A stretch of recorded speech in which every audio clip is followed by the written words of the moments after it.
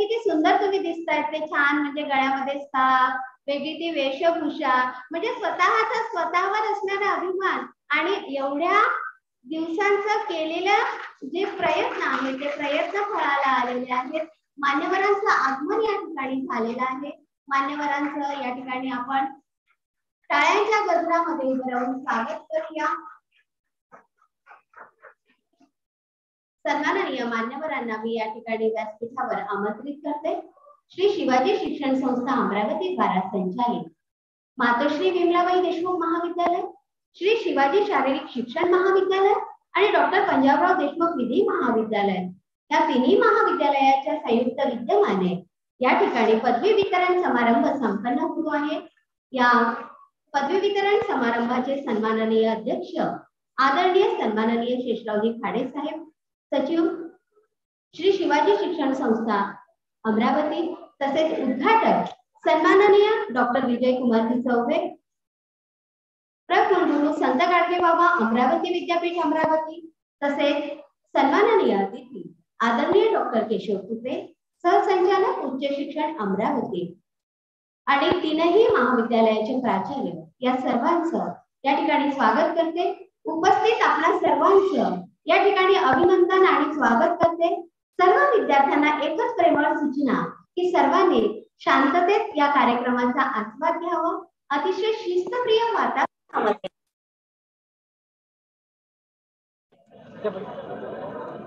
तर श्री शिवाजी शिक्षण संस्था अमरावती अंतर्गत मातोश्री विमलाबाई देशमुख महाविद्यालय, श्री शिवाजी शारीरिक शिक्षण महाविद्यालय आणि डॉक्टर पंजाबराव देशमुख विधी महाविद्यालय यांच्या संयुक्त विद्यमाने आज पदवी वितरण समारंभ संपन्न होतो आहे. या पदवी वितरण समारंभाचे सन्माननीय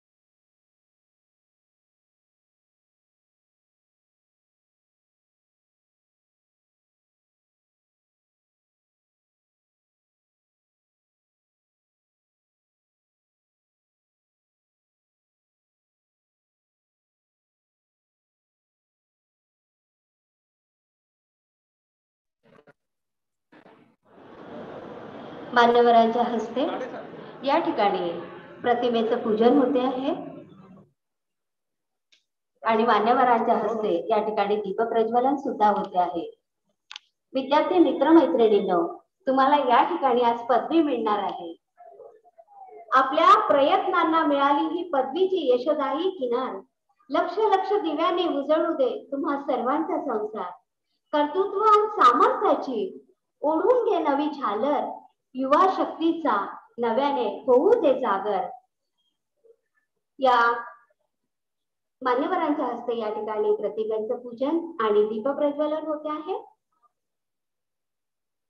कृषी मंत्री, शिक्षण मंत्री डॉक्टर पंजाबराव भाऊसाहेब देशमुख, खराटा हातात घेऊन स्वच्छतेचा मंत्र देणारे संत गाडगे बाबा, डॉक्टर पंजाबराव देशमुखांच्या सोबत सातत्याने राहून एक विचारांचा आदर्श घडवणाऱ्या मातोश्री विमलाबाई देशमुख यांच्या तीनही प्रतिमेचं पूजन मान्यवरांच्या हस्ते या ठिकाणी होते आहे.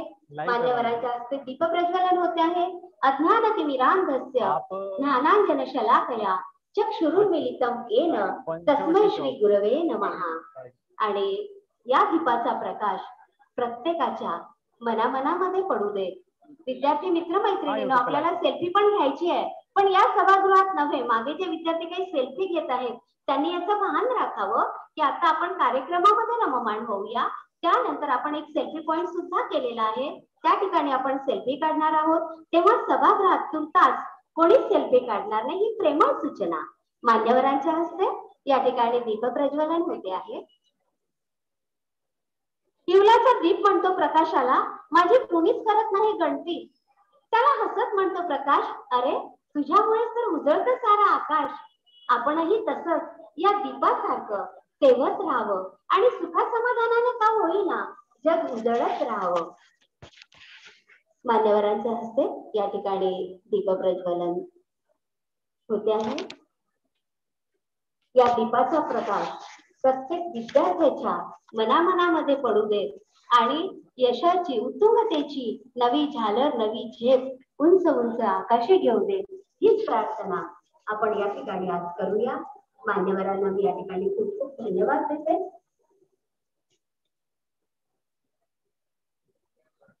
यानंतर विद्यापीठ गीत होणार आहे. विद्यापीठ गीतासाठी आपण सर्वजण उभं राहणार आहोत.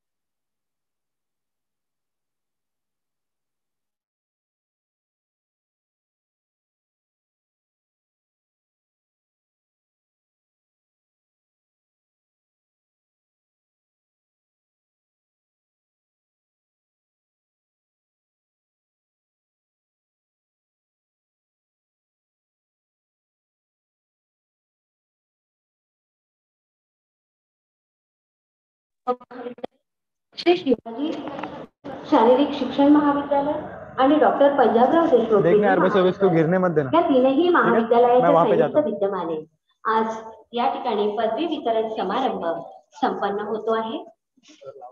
अतिथी देवो भव ही आपली संस्कृती आणि म्हणूनच आज या ठिकाणी जे मान्यवर आहेत त्यांचं आपण स्वागत आणि सत्कार घेऊया.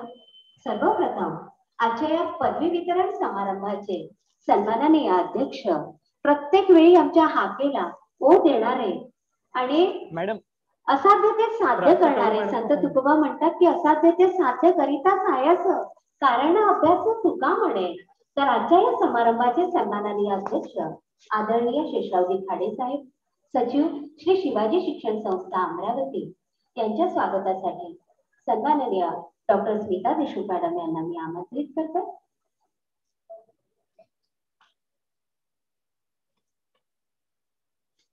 रवि भाऊ, तुम अपने मेन ऑपरेटर है, तुम खड़े मत रहो, बैठ जाओ. उत्कृष्ट प्रशासक आपण सर्वजण जाणतोच, तसेच या पलीकडेही त्यांची एक अतिशय चांगलं हे म्हणजे साहित्याच्या क्षेत्रात त्यांचा असलेला वावर. म्हणजे तुम्ही वर्तमानपत्राचं एखादं पान जरी उलगडलं तर त्या वर्तमानपत्रावर आदरणीय खाडे साहेबांनी एका वेगळ्या विषयावर लिहिलेलं लेखन तुम्हाला सातत्याने दिसेल. मग औत्या असेल, नियती असेल किंवा मग निसर्गोपासक सखा असेल, या तीनही ग्रंथातून एक वेगळी अशी ऊर्जा देणारे, प्रेरणा देणारे सन्माननीय शेषरावजी खाडे साहेब यांचं या ठिकाणी स्वागत होते आहे. तसेच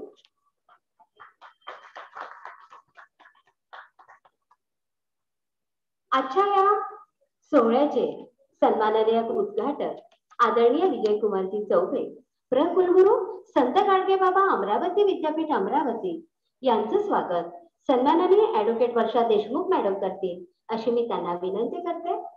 आदरणीय डॉक्टर विजयकुमार चौबे सर, प्रकुलगुरू म्हणजे आदरणीय साहेबांची कार्य करण्याची हातोटी, कायदा विषयक असलेलं त्यांचं ज्ञान, आंतरराष्ट्रीय कायदा असेल किंवा उद्योग क्षेत्र असेल किंवा कायदेशीर संशोधन असेल किंवा कायदेशीर लेखन असेल, या सर्वांमध्ये सन्माननीय विजयकुमार चौबे साहेब हे आघाडीवरच आहेत.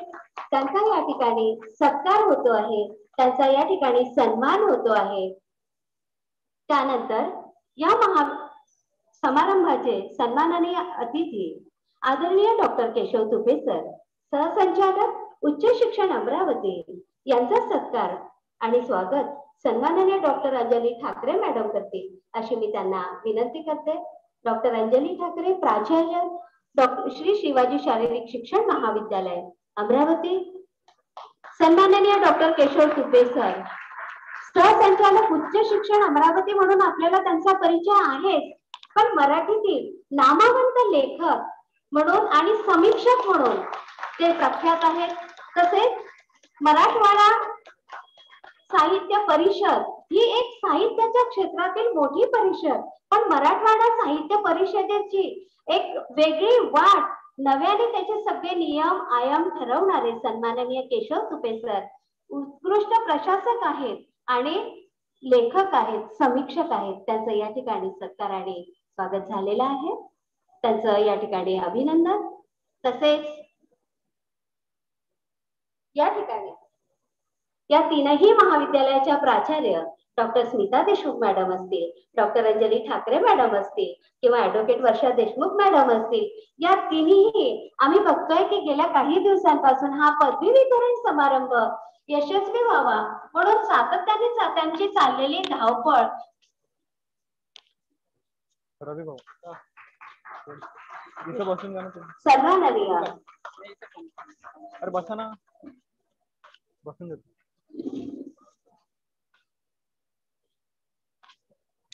आदरणीय डॉक्टर स्मिता देशमुख मॅडम यांचं या ठिकाणी स्वागत होते आहे. विद्यापीठ असेल, न्यायक असेल किंवा UGC असेल, याची धुरा समर्थपणे सांभाळणाऱ्या तसेच सन्माननीय डॉक्टर स्मिता देशमुख मॅडम यांच्याबद्दल ही अतिशय अभिनंदनाची आणि जमेची बाब म्हणजे आत्ताच गेल्या काही दिवसांपूर्वी राष्ट्रीय मूल्यांकन एवं प्रत्ययन परिषद न्याय सल्लागार सदस्य निवड समितीमध्ये त्यांची नियुक्ती झालेली आहे। या सर्वांच्या वतीने त्यांचं या ठिकाणी स्वागत। तसेच या विधी महाविद्यालयाच्या प्राचार्य ऍडव्होकेट छान एकमेकींना सांभाळत त्यांनी एकमेकींना पुष्प देत स्वागत झालेलं आहे। पुनश्च एकदा शब्दसुमनांनी सर्वांचं स्वागत। यानंतर या ठिकाणी मी स्वागतपर भाषण करता आमंत्रित करते सन्माननीय डॉक्टर स्मिता देशमुख मॅडम यांना।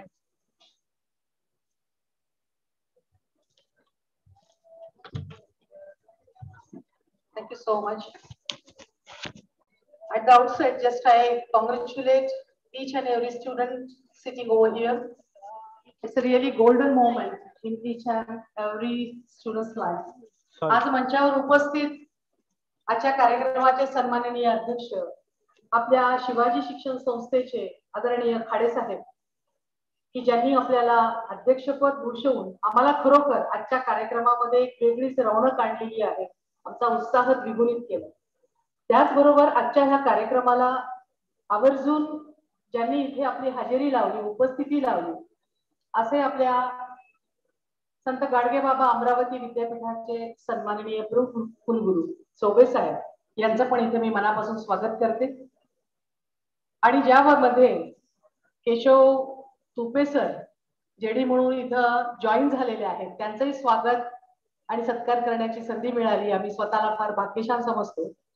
आणि सगळ्यात महत्त्वाचं या ठिकाणी ज्या 3 महिला असं जे म्हणतो आपण, मला असं वाटतं खाडे साहेब आपल्या वक्तव्यामधून नक्कीच काहीतरी भाष्य नक्की करणार आहेत हा आम्हाला खात्री आहे, विश्वास आहे। 3 कॉलेज मिळून हा जो कार्यक्रम आपण इथे आयोजित केलेला आहे ज्यामध्ये लॉ कॉलेज आहे, P.D.C.L कॉलेज आहे आणि मातोश्रीचं कॉलेज आहे। त्या 3 कॉलेजेस मिळून आपले सर्व विद्यार्थी इथे उपस्थित आहेत। तिन्ही कॉलेजचा सगळा स्टाफ, तिन्ही कॉलेजचे सगळे शिक्षक शिक्षकेतर कर्मचारी विद्यार्थी बंधू भगिनी आणि त्याचबरोबर इथे मंचावर उपस्थित देखील सर्व मान्यवर आणि माझ्या 2 मैत्रिणी डॉक्टर वर्षा देशमुख आणि डॉक्टर अंजली ठाकरे। खरं म्हणजे सहज वर्षा मॅडमच्या मनामध्ये ही आयडिया आली की चला आपण एकत्र करूयात। खरं म्हणजे आम्हाला संस्था स्तरावर एकत्र करण्याची खूप इच्छा आहे खाडे साहेब की मोठ्या सभागृहामध्ये फार मोठा कार्यक्रम एकदाच सगळ्यांना बोलवायचं। सगळे आपले लाखो विद्यार्थी आहेत, आता सुद्धा लाईव्ह स्ट्रीमिंग सुद्धा सगळं सुरू आहे आणि हे सगळं हा कार्यक्रम सगळ्या विद्यार्थ्यांच्या उपस्थितीमध्ये parallel to university Choubey sir असा हे कार्यक्रम शिवाजी शिक्षण संस्था आपली घेऊ शकते। म्हणून हा क्षण अतिशय सन्मानाचा, आजचा दिवस प्रत्येक विद्यार्थ्यांच्या जीवनामध्ये केलेल्या श्रमाचा असतो, परिपूर्तीचा असतो। पदवी स्वीकारताना शिक्षकांनी केलेल्या देखील अनेक श्रमांचा हा क्षण असतो, पाहिलेल्या स्वप्नांचा हा क्षण आहे। आणि खरं म्हणजे शिवाजी शिक्षण संस्थेमध्ये 3 महाविद्यालय जेव्हा एकत्र येतात ज्यामध्ये आर्ट्स, कॉमर्स, सायन्स, लॉ आणि फिजिकल एज्युकेशन या सगळ्या पदव्या एकत्र येत असताना त्याच ठिकाणी पुन्हा त्रिवेणी संगम आहे जिथे विद्यापीठ, जिथे सहसंचालक कार्यालय आणि शिवाजी शिक्षण संस्था या तिघांचं त्रिवेणी संगम पुन्हा आपल्याला दिसतंय। मला असं वाटतं आपण मान्यवरांसाठी जोरदार टाळ्या वाजवून त्यांचं आपण इथे स्वागत करूया। आज हे पदवी वितरण जे आपल्याला होतो आहे एपीजेंच्या लाईन्स मला खूप इथे छान सांगावेसे वाटतात त्या आहे की प्रत्येक विद्यार्थ्यांनी आपल्या मनामध्ये 2, 4, 5 गोष्टी अशा सारख्या म्हणत राहायला पाहिजे। त्या आहे I am the best, I can do it, God is with me, I am the winner and today is my day. असं जर प्रत्येक विद्यार्थ्याला जर वाटत आलं तर खरं म्हणजे सामर्थ्य ही सांगण्याची भाषा नाहीये तर ही करून बघण्याची कृती करण्याची वेळ आहे। I know that each and every student sitting over here doesn't understand the Marathi or any language, so I now switch over to Hindi. मंजिल इंसान को हौसले आजमाती है, सपनों के पर्दे ऐसी होती है किसी भी हिम्मत न हारना, क्योंकि ठोकर ही इंसान को चलना सिखाती है। आज हम जिंदगी में जब आगे बढ़ेंगे हमारी हैसियत तो है ही, काबिलियत भी हमारे अंदर होनी चाहिए। आज हमारे बीच बड़े बुजुर्ग यहाँ पे बैठे हैं, वो जानते हैं कि दुनिया वो किताब है जो कभी पूरी पढ़ी नहीं जा सकती, लेकिन जमाना वो अध्यापक है जो सब कुछ सिखा देता है। आज हम बाजार में जब निकलेंगे तो आपको पता चलेगा कि हम कैसे खुद को तराशना है, संवारना है, कैसे खुद को तैयार करना है। डिग्री मिलने के बाद खुद के पैरों पर खड़े रहने की एक कोशिश करना ही हमारा कर्तव्य है। मगर एक बात याद रखना, मन और दामन हमेशा साफ रखना, क्योंकि मन से मान मिलेगा और दामन से सम्मान मिलेगा। क्या संभव है और क्या असंभव है, इन दोनों का फर्क सिर्फ अपनी सोच के अंदर निर्भर होता है। अरमान उतने ही अच्छे हैं जब स्वाभिमान बेचने की जरूरत न पड़े। आज हमारे बीच हम भारतीय संविधान का आदर करते हुए हर इंसान की जिंदगी में दो व्यक्ति ऐसे जीवन में आएंगे आ सकते हैं कि नई दिशा ले जाते हैं, और जो मौका देते हैं और जो धोखा देते हैं। मगर हम कभी पीछे नहीं हटना चाहिए। हमेशा याद रखो कि मेहनत की सीढ़ियां जरूर हमें मंजिल तक पहुंचा देगी। सब चीजें किस्मत और भाग्य से नहीं मिलती, कुछ चीजों के लिए काबिल बनना पड़ता है। आज हमारे मार्गदर्शन के लिए हमारा सोच का जो प्रभाव रहता है, मन का जो प्रभाव रहता है, वो जीवन पर होता है। So the students are the building of the nation and teachers are the guiding light of the nation. So education is the manifestation of perfection already in man. So be brave, be positive. I'm not saying corona positive, but be positive in each and everything. And be in touch with the college. Last moment में few seconds मैं आपके देना चाहूंगी. Be in touch with the college. It's very essential for the NAT for any other purpose also. Keep track record with the institute.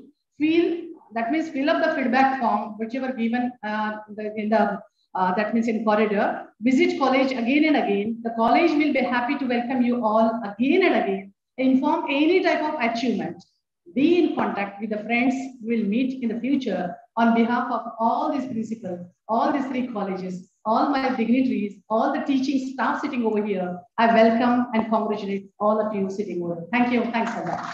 Jai Hind, Jai Bharat.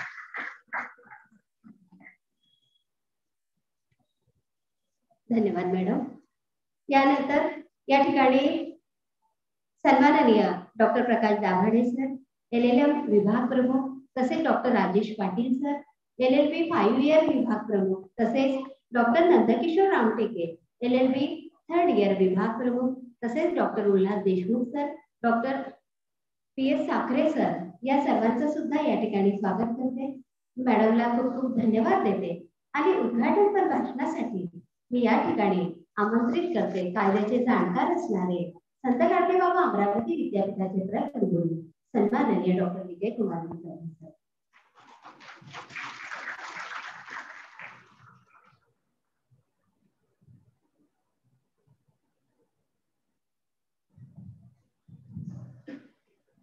Am I audible? Now this sentence is required to be asked to the audience so that we can reach to them.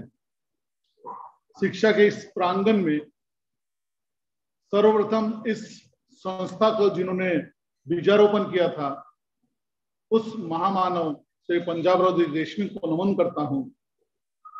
उसके बाद श्री वैराग्य मूर्ति गाडगे बाबा जी जिन्होंने 10 सूत्री देके एक नए अध्याय का आगमन इस एरिया में KIA, Matoshree Vimlabai Deshmukh, in सभी के कर्ण कमलों को मैं सर्वप्रथम श्रद्धेय नमन करता हूं।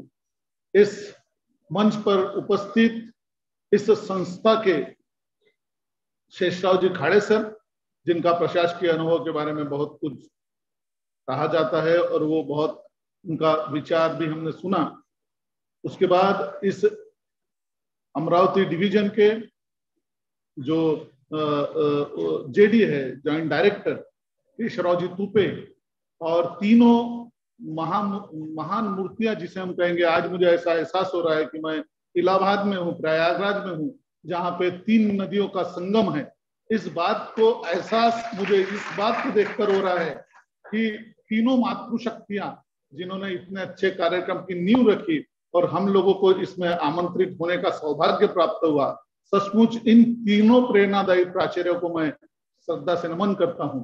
वर्षा जी को तो पिछले 1 साल से काम करते देखना एक जेलसी का भी प्रतीक है। हम लोग डिप्रेशन में भी आ जाते हैं क्योंकि हम भी उसी शिक्षा के उसी आयाम से जुड़े हैं कायदों के।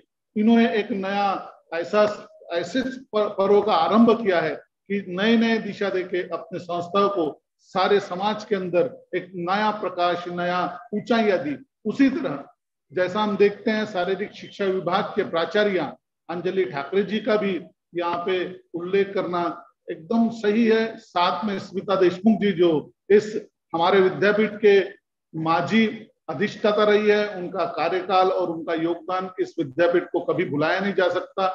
और तभी सभी हमारे सामने उपस्थित विद्या के जो कानून के जानकार है, सभी लोग हमारे मित्र, सभी स्टूडेंट्स, सभी प्राचार्यगण, उनके साथ में टीचर्स, सीएचबी टीचर्स और सभी लोग टीचिंग नॉन टीचिंग के स्टाफ। आज जो दीक्षांत पदवी वितरण समारोह आपके यहाँ पे आयोजित किया गया है, वो एक सचमुच में अच्छा है, जहां से आप इस मैसेज के साथ, इस चीज के साथ यहाँ पर विदा ले सकते हैं अपने संस्था को। एक नया ऋण लेकर आप यहाँ से जा सकते हैं, जहां पर आप अपने शिक्षा को अंत करके अपने जीवन में, भावी जीवन में, अपने नौकरी में, अपने सभी जो आपने स्किल प्राप्त की, उसका प्रकटीकरण आप अपने जीवन में करेंगे। और इसके साथ भी जो शिक्षा आपने अर्जित की, उस शिक्षा को इस समाज के अंदर आप सही रूप से प्रकट करके यह एहसास दिलाएंगे कि जो संस्था ने आपको इतना शिक्षित किया, वो संस्था के संस्कार आप में से अभिव्यक्त होंगे, ऐसी मुझे आशा है। सचमुच में आज सुबह में जब हम लोग आज कई कॉलेजेस से जुड़े, जहाँ पे शिक्षारंभ इंडक्शन प्रोग्राम हमने नई प्रेरणा से शुरू किया, हमारे कुलगुरु की प्रेरणा से। We have just started the induction program of the university, where we are inviting the incoming student for this university, where we are just making them aware that what is we are going to give them. In the morning, we have conducted the induction program the third day in row. Now, I am also witnessing the degree distribution program of these three colleges, which is really very good in the vicinity and really having the good credit to themselves.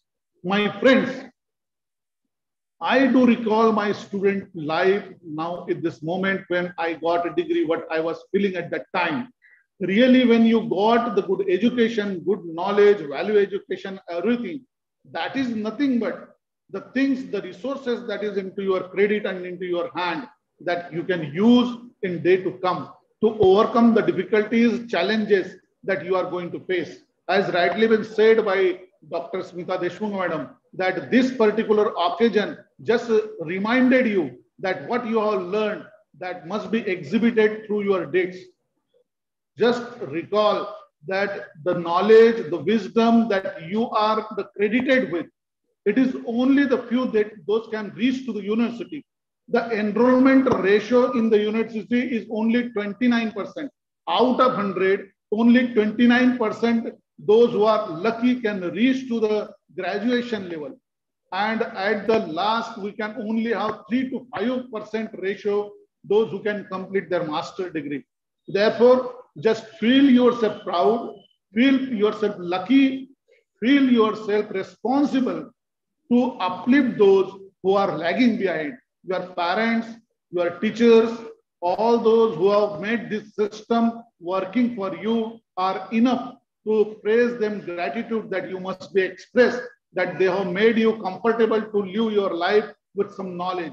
You are in the list, you are in the schedule where the literacy persons are occupied with. But those unfortunate, those who neither know what is the knowledge is, what is the wisdom is, those who are lagging behind, those who are not fortunate enough to overcome their circumstances and situations, to come to college and get education to make their life comfortable.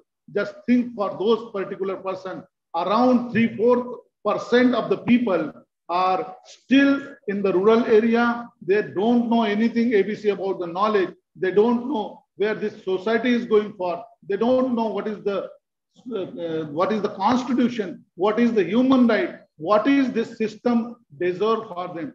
Therefore, now when you are taking the oath, when you are just leaving behind this particular institution, take this message that the responsibilities lies on you, that whatever has been given into the constitution, the document that has given such a momentum to the living principle of life, those 3-4% of the population is still waiting with hope from you that you will just come and make their life more comfortable as you are deserved right now.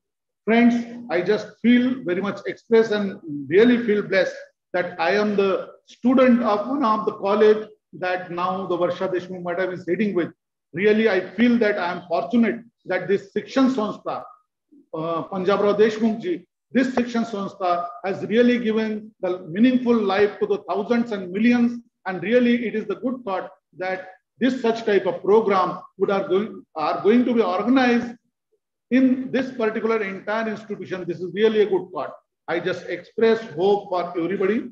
I just feel that whatever you are going to do, whatever you you will definitely make us proud, the institution proud. I really feel that if you can take something from not only institution, these are three great people, Dr. Panjabrao Deshmukh, Dr.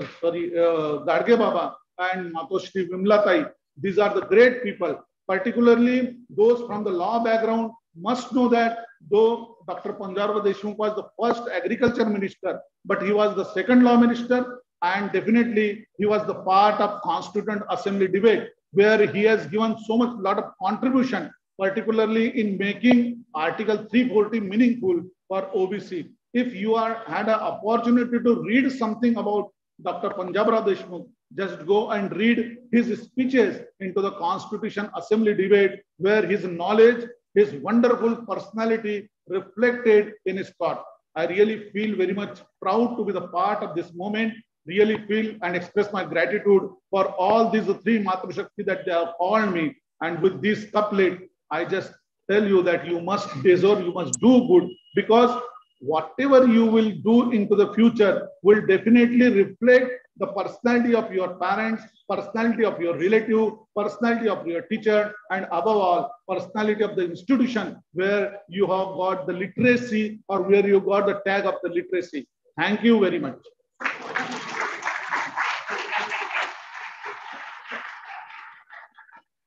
और इसी के साथ मैं ये घोषित करता हूं कि ये programme शुरू हो चुका है, इसका उद्घाटन किया जा चुका है, और ये सभी प्रोग्राम, आज का जो प्रोग्राम है पदवी वितरण समारोह का, इसका मैं उद्घाटन हो चुका है ऐसा घोषित करता हूं।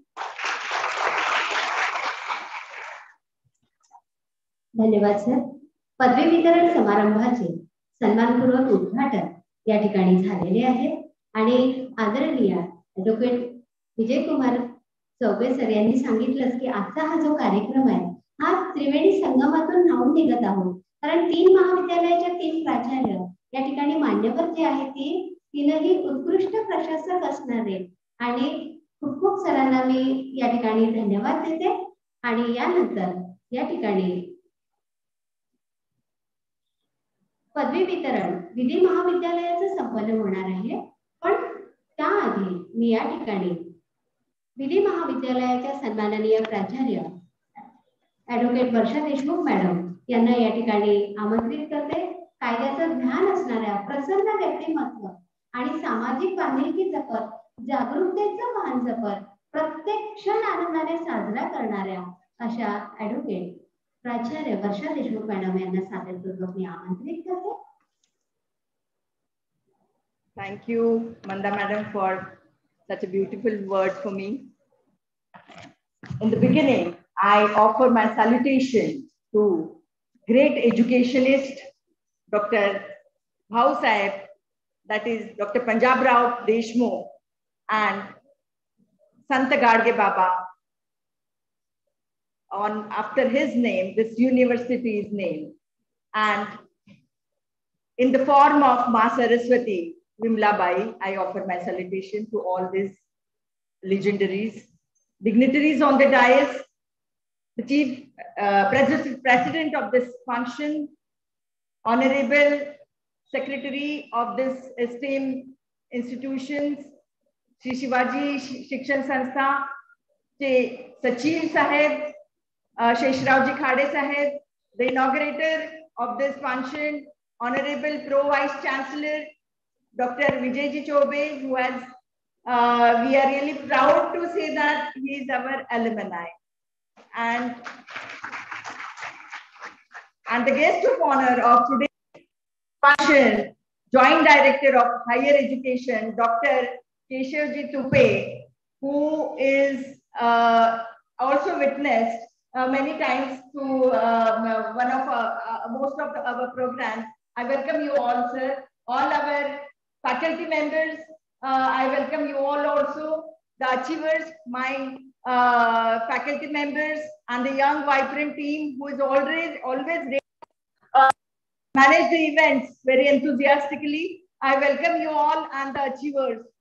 I think we are switching over from the COVID mode to the normal mode, offline mode now. I think still some students want online exams, but now it is, everybody knows that there is no alternative for the offline teaching. And we have seen that how much we learned in the online teaching, that everybody knows about it. Anyways, we are very much, I just would like to, I'll take just few minutes to tell about our institution. This institution has recently celebrated 75th year, that is the Platinum Jubilee. And this college has given a lot of legendary, not only in India, but across the globe also. Mr. Sajid Khan is a renowned practitioner, solicitor in the UK. Honorable Lordship Bhushanji Gavai is Supreme Court lawyer, and many more. The list is very long. Even some of them are here. So while conducting this program, we really proud. We feel proud that in future also we will be getting lot of good names, renowned names for this historical college, that is Dr. Panjabrao Deshmukh College of Law. And NEP also says that teamwork is very crucial. Cluster system they have introduced. So we have started under the leadership of Dr. Smita Madam, Dr. Anjali Madam, and we have already started the cluster system. Jointly, we have been organizing many programs, and future also will be jointly organizing many programs in future. So I just give my heartiest congratulations to those all achievers who have achieved, and all the degree holders. And I'm sure as you advance in your career, you will work with always,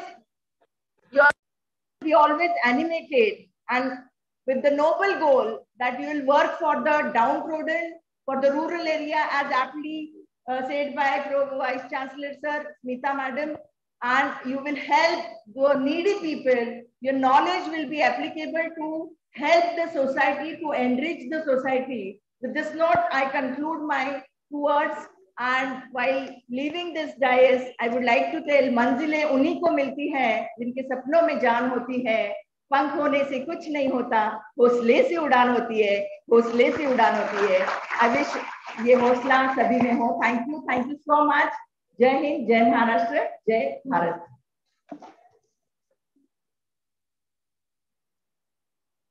धन्यवाद madam. आपल्या शुभेच्छा आणि आपण या विद्यार्थ्यांना दिलेल्या शुभेच्छा खरोखरच विद्यार्थी निश्चितच पुढेही उत्तुंग झेप घेणार आहे. मॅडमला मी या ठिकाणी धन्यवाद देते. आणि या तीनही महाविद्यालयाच्या 3 प्राचार्य अतिशय प्रसन्नाने गोड व्यक्तिमत्वाच्या घरी, म्हणजे एवढंच म्हणेल की सुगंध के बिना पुष्प, तृप्ति के बिना कर्म एवं प्रसन्नता के बिना जीवन व्यर्थ है, इसलिए सदा प्रसन्न रहिए. या तीनही प्राचार्य जे आहेत त्यांच्याकडे पाहिल्यानंतर हाच भास आपल्याला होतो. पुनश्च एकदा मी मॅडमला या ठिकाणी धन्यवाद देते. आणि यानंतर या ठिकाणी पदवी वितरणासाठी डॉक्टर पंजाबराव देशमुख विधी महाविद्यालय यांचे पदवी वितरण समारंभ संपन्न होणार आहे. त्यासाठी मी या ठिकाणी आमंत्रित करते ओजस्विता शर्मा मॅडम यांना. ओजस्विता शर्मा.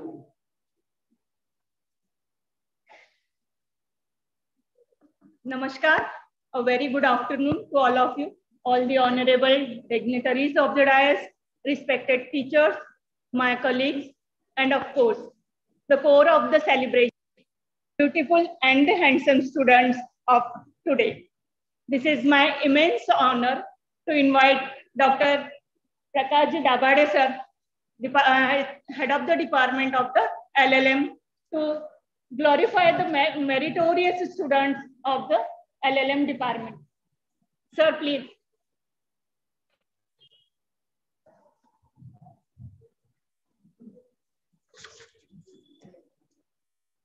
धन्यवाद. सर्वप्रथम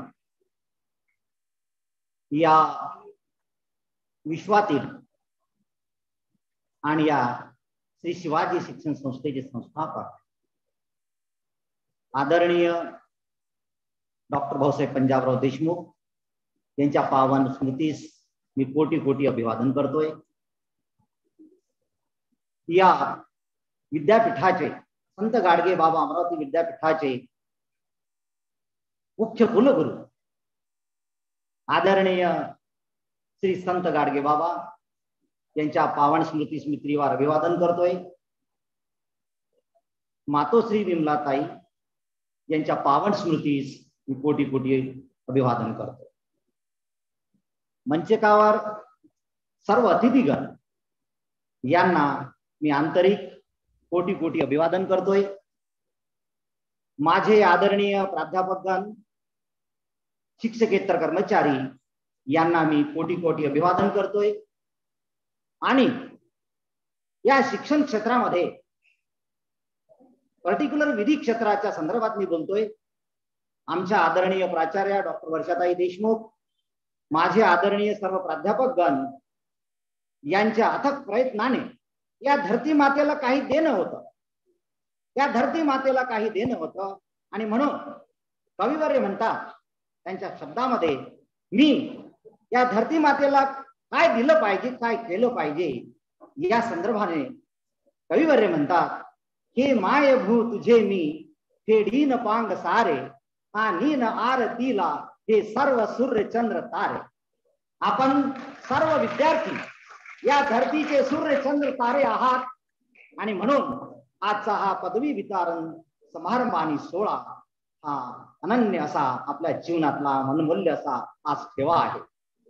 या कार्यक्रमामध्ये विद्यार्थ्यांसमवेत आलेले त्यांचे पॅरेंट्स, आई वडील हे स्रोत आहे आपले, यांना मी मानाचा मुद्रा करतोय. आणि या कार्यक्रमाला जे सर्व उपस्थित झाले त्या सर्वांचे मी या व्यासपीठावरून कोटी कोटी मी त्यांना धन्यवाद देतो. आणि आजच्या पदवी वितरण समारंभामध्ये मला जो LLM विभागाचा प्रमुख या नात्याने जे भाग्य लाभलेलं आहे, तुमचं नाव पुकारण्याचं भाग्य लाभलेलं आहे, या अतिथींच्या आशीर्वादाने आणि भाऊसाहेबांच्या पुण्याने ही पदवी तुम्हाला प्रदान होत आहे, ती आपण स्वीकार करावा अशी मी सर्व विद्यार्थी मित्रांना प्रार्थना करतो.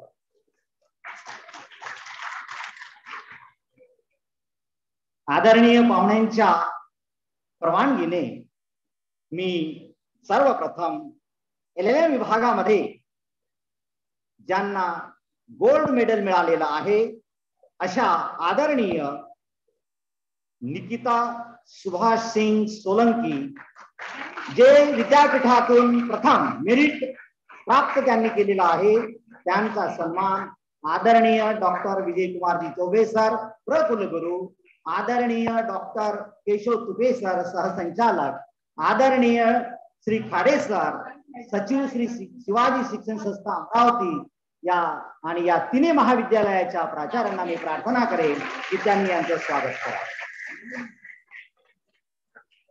धन्यवाद सर. त्यानंतर याच विभागाच्या ज्यांना सिल्वर मेडल मिळालेला आहे अशा आदरणीय Rasika Gopal Uke, second merit topper university, यांना मी आमंत्रित करतो आहे आणि पाहुण्यांना प्रार्थना करतो आहे की त्यांनी यांचं प्रमाणपत्र देऊन स्वागत करावं, अभिनंदन करावं.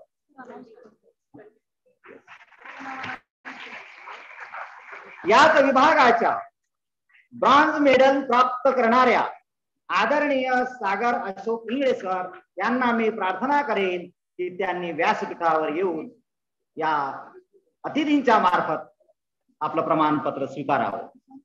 त्यानंतर याच महाविद्यालयातील LLM विभागातून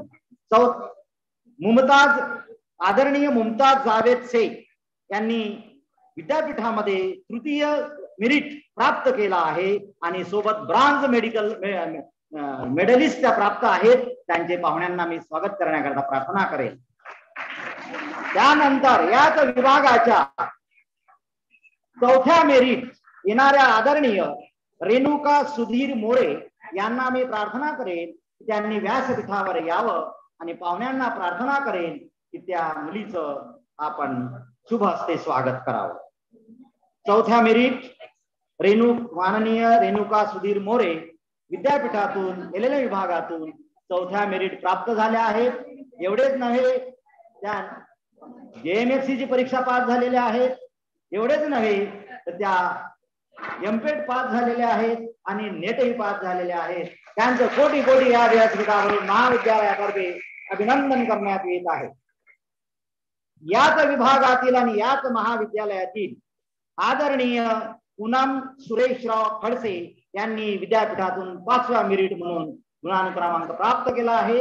त्यांचं कृपया या व्यासपीठावर अतिथींनी स्वागत करावं असे मी त्यांना नम्र प्रार्थना करतो. आदरणीय पूनम सुरेशरावजी खडसे 5वा मेरिट LLB विभागामध्ये. सोबतच याच महाविद्यालयातून LLB विभागाच्या आदरणीय प्रथा अमर गौर या विद्यापीठातून गुणानुक्रमांक 7व्या मेरिट आलेल्या आहेत. त्यांचं स्वागत पाहुण्यांनी करावं आणि आदरणीय प्रथा अमर गौर यांना मी प्रार्थना करेन की त्यांनी व्यासपीठावर येऊन आपलं प्रमाणपत्र स्वीकारावं. त्यानंतर याच LLB विभागातील आदरणीय अभिजित उदय खोत यांनी अमरावती विद्यापीठाच्या 8वा मेरिट म्हणून मानांकन प्राप्त केला आहे.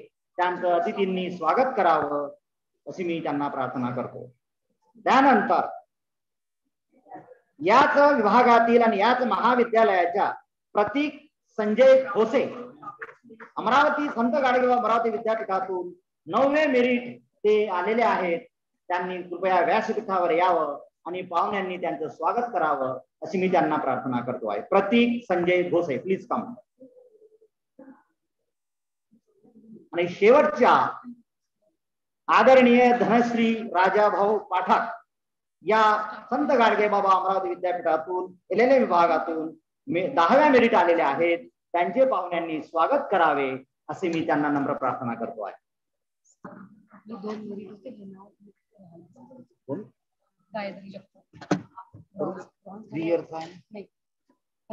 मास्टर इन लॉ आले नाही सागर आले नाही. आदरणीय सागर अशोक इंगळे सर, आपण कृपया व्यासपीठावर यावं. मला वाटते आज आले नाही, ज्युडिशियल मॅजिस्ट्रेट असला त्याच्यामध्ये आले असतील कदाचित. धन्यवाद सर, पुनश्च धन्यवाद. Thank you very much sir. Thank you, Dabade sir. Now I invite respected Dr. Ramteke sir, the head of the department of LLB 3 years, to announce the merit list of the LLB 3 years students.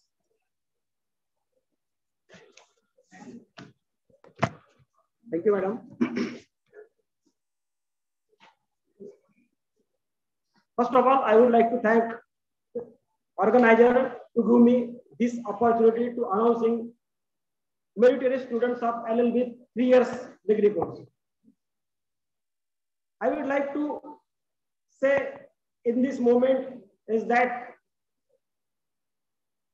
Santa Gadegababa Amravati University published the merit list of 10 merit students, and out of 10, 5 merit students of our college. It is a proud moment for our college to hold the merit student in the Santa Gadegababa Amravati University. Now I would like to call all the students, those who are acquiring the merit. First topper in LLB 3 years degree course in our college, and second merit in Santa Gadegababa Amravati University, that is none of the other, Gayatri Ashokarao Jagtap. Gayatri Commander Vice, congratulations. Next. Then Hitesh Madhav Gwalani, he is 4th merit in Santa Gadegababa Amravati University and second topper in LLB 3 years degree course.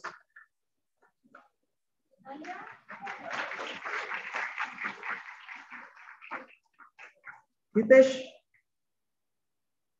Congratulations, he acquired silver medal and second topper in 3 years LLB degree course.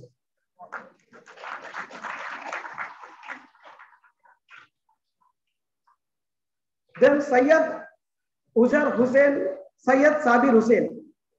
He is a 5th merit in Santa Gadge Baba University and 3rd topper in LLB 3 years degree course. He is awarded a bronze medal.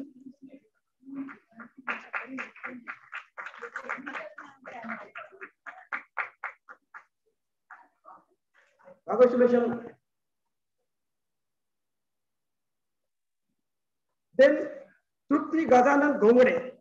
She is a 6th merit in Santa Gadge Baba Amravati University and 4th topper in our college for LLB degree 3 years degree course. Trupti Gajanan Gongre.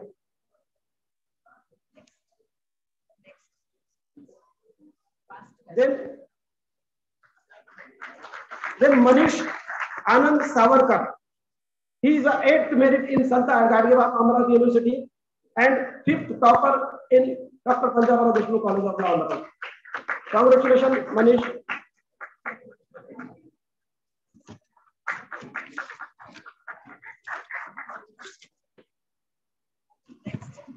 I would like to congratulate to all the students, those who are passed in LLB 3 years degree course, and thank you for calling me. Thank you.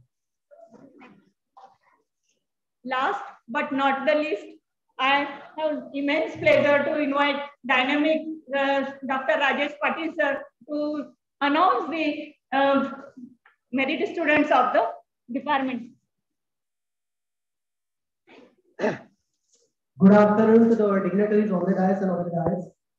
Without wasting much of the time, I would like to invite Miss Gunjan Savarkar, who stood 2nd in University Merit List and stood 1st from Dr. Panjabrao Deshmukh College of Law. She is the winner of gold medal. Gunjan Savarkar.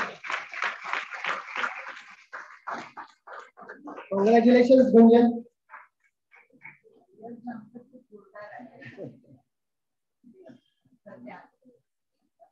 Next, I would like to call upon Raksha Chordia, who stood 4th in the University Merit List and stood 2nd from the Dr. Panjabrao Deshmukh College of Law, winner of silver medalist, Miss Raksha Chordia.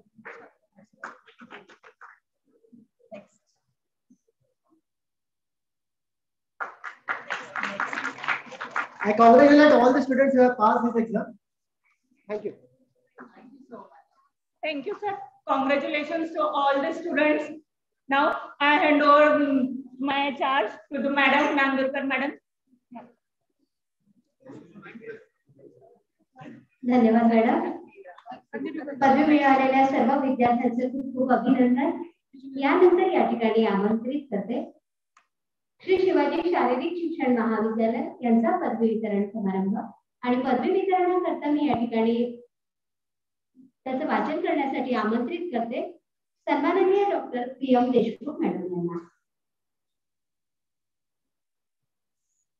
Thank you madam. माँ सरस्वती को नमन करती हूँ तथा प्रथम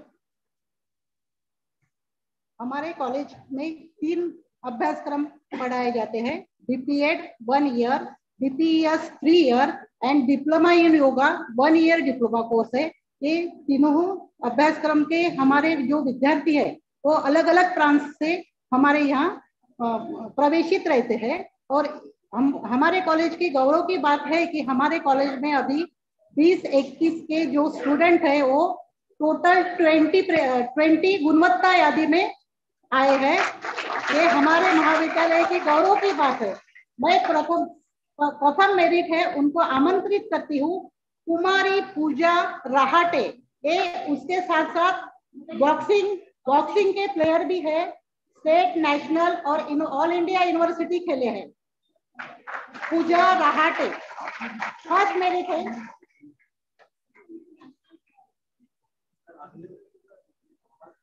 all India university. Next Bhushan पार्लीकर. Next Bhushan पार्लिकर, ये योगा के champion है। Bhushan पार्लिकर। Next, ये भी फर्स्ट मेरिट है। टोटल 6 फर्स्ट मेरिट है।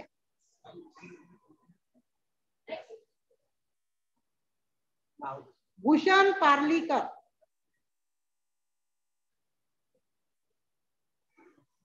नेक्स्ट, समीक्षा बर्वे, ये भी फर्स्ट मेरिट है। समीक्षा बर्वे, ये बास्केटबॉल प्लेयर है।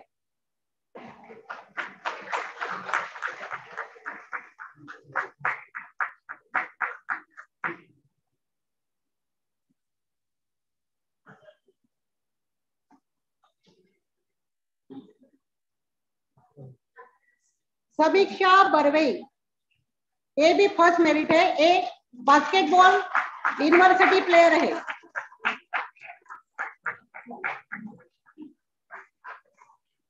नेक्स्ट है सुमन कुमार।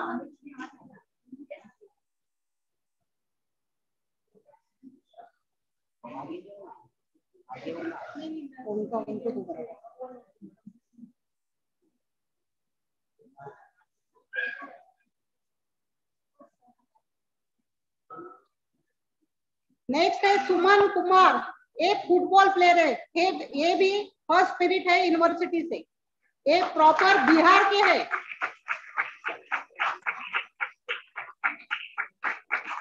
नेक्स्ट है स्वप्निल इखार।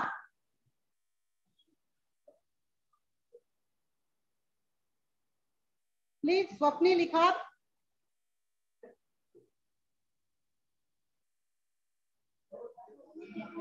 ये भी योगा के चैंपियन है। अभी यूनिवर्सिटी में अभी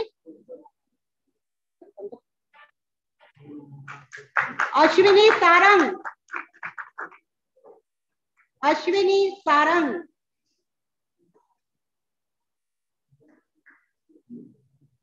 ये भी यूनिवर्सिटी से फर्स्ट मेरिट है और एक क्रिकेट ऑल इंडिया प्लेयर है।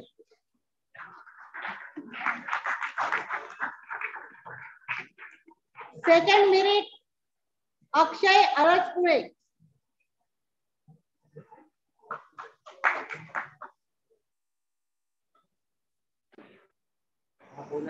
अक्षय अरसपुरे एक बॉक्सिंग के चैंपियनशिप है इनकी। नेक्स्ट है स्वाति शर्मा। पवार, शुभम पवार, बलवंत बोबड़े, प्रफुल्ल गांधरे। प्रफुल्ल गांधरे,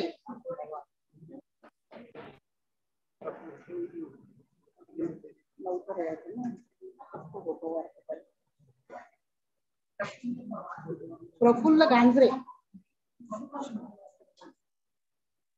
शुभम पवार, ये भी क्रिकेट प्लेयर है। ये दोनों, ये लेकिन ये दोनों शुभम पवार का।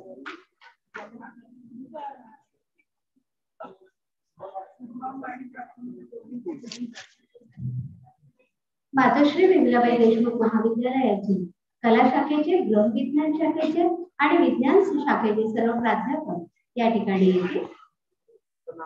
Praful Gandhare,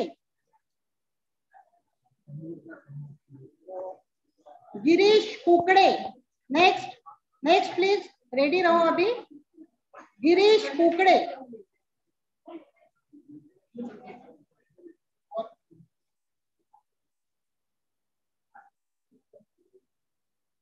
next Girish Kukde, ready.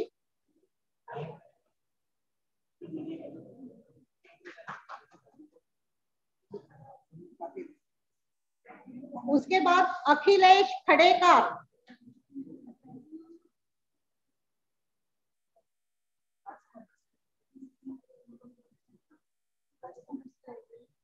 नहीं फिजिकल। अखिलेश खड़ेकर, ये आर्चरी ऑल इंडिया यूनिवर्सिटी है।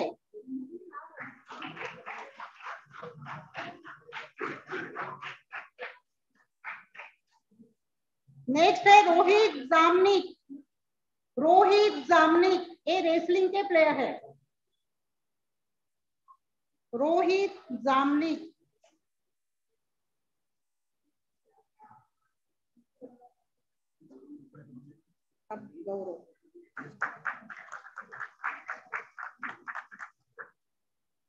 राकेश कुमार, ये बिहार के हैं, ये अभी एब्सेंट है। और राकेश रोशन भी ये फुटबॉल प्लेयर है, वो भी एब्सेंट है। अभी नेक्स्ट है 10वां मेरिट है गौरव मोहोड़, ये basketball all India university player है।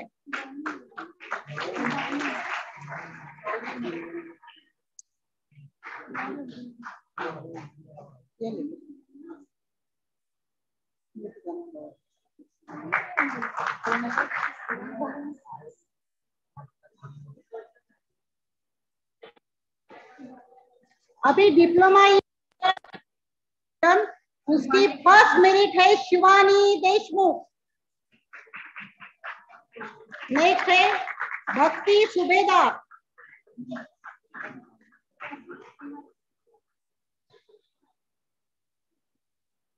और next Pushpak Deshmukh.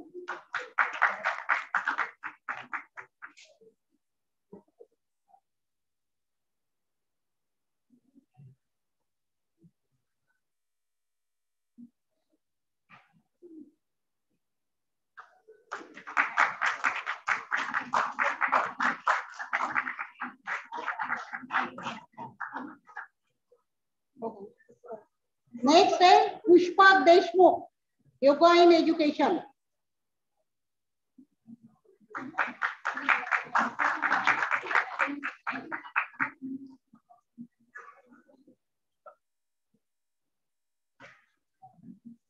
Thank you madam.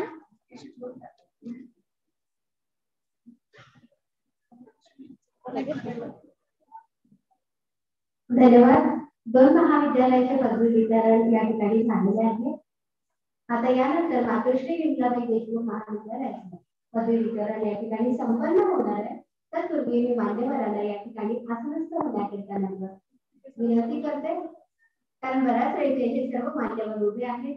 मातोश्री विमलाबाई देशमुख महाविद्यालयाचा पदवी वितरण या ठिकाणी होणार आहे, पण तत्पूर्वी आजच्या या समारंभाचे सन्माननीय अतिथी आदरणीय डॉक्टर केशव सर, सहसंचालक उच्च शिक्षण अमरावती, आपल्या साहित्याच्या लेखनाने नवीन वाटा निर्माण करणारे असे सन्माननीय केशव सर यांना मी या ठिकाणी टाळ्यांच्या गजरामध्ये आमंत्रित करते।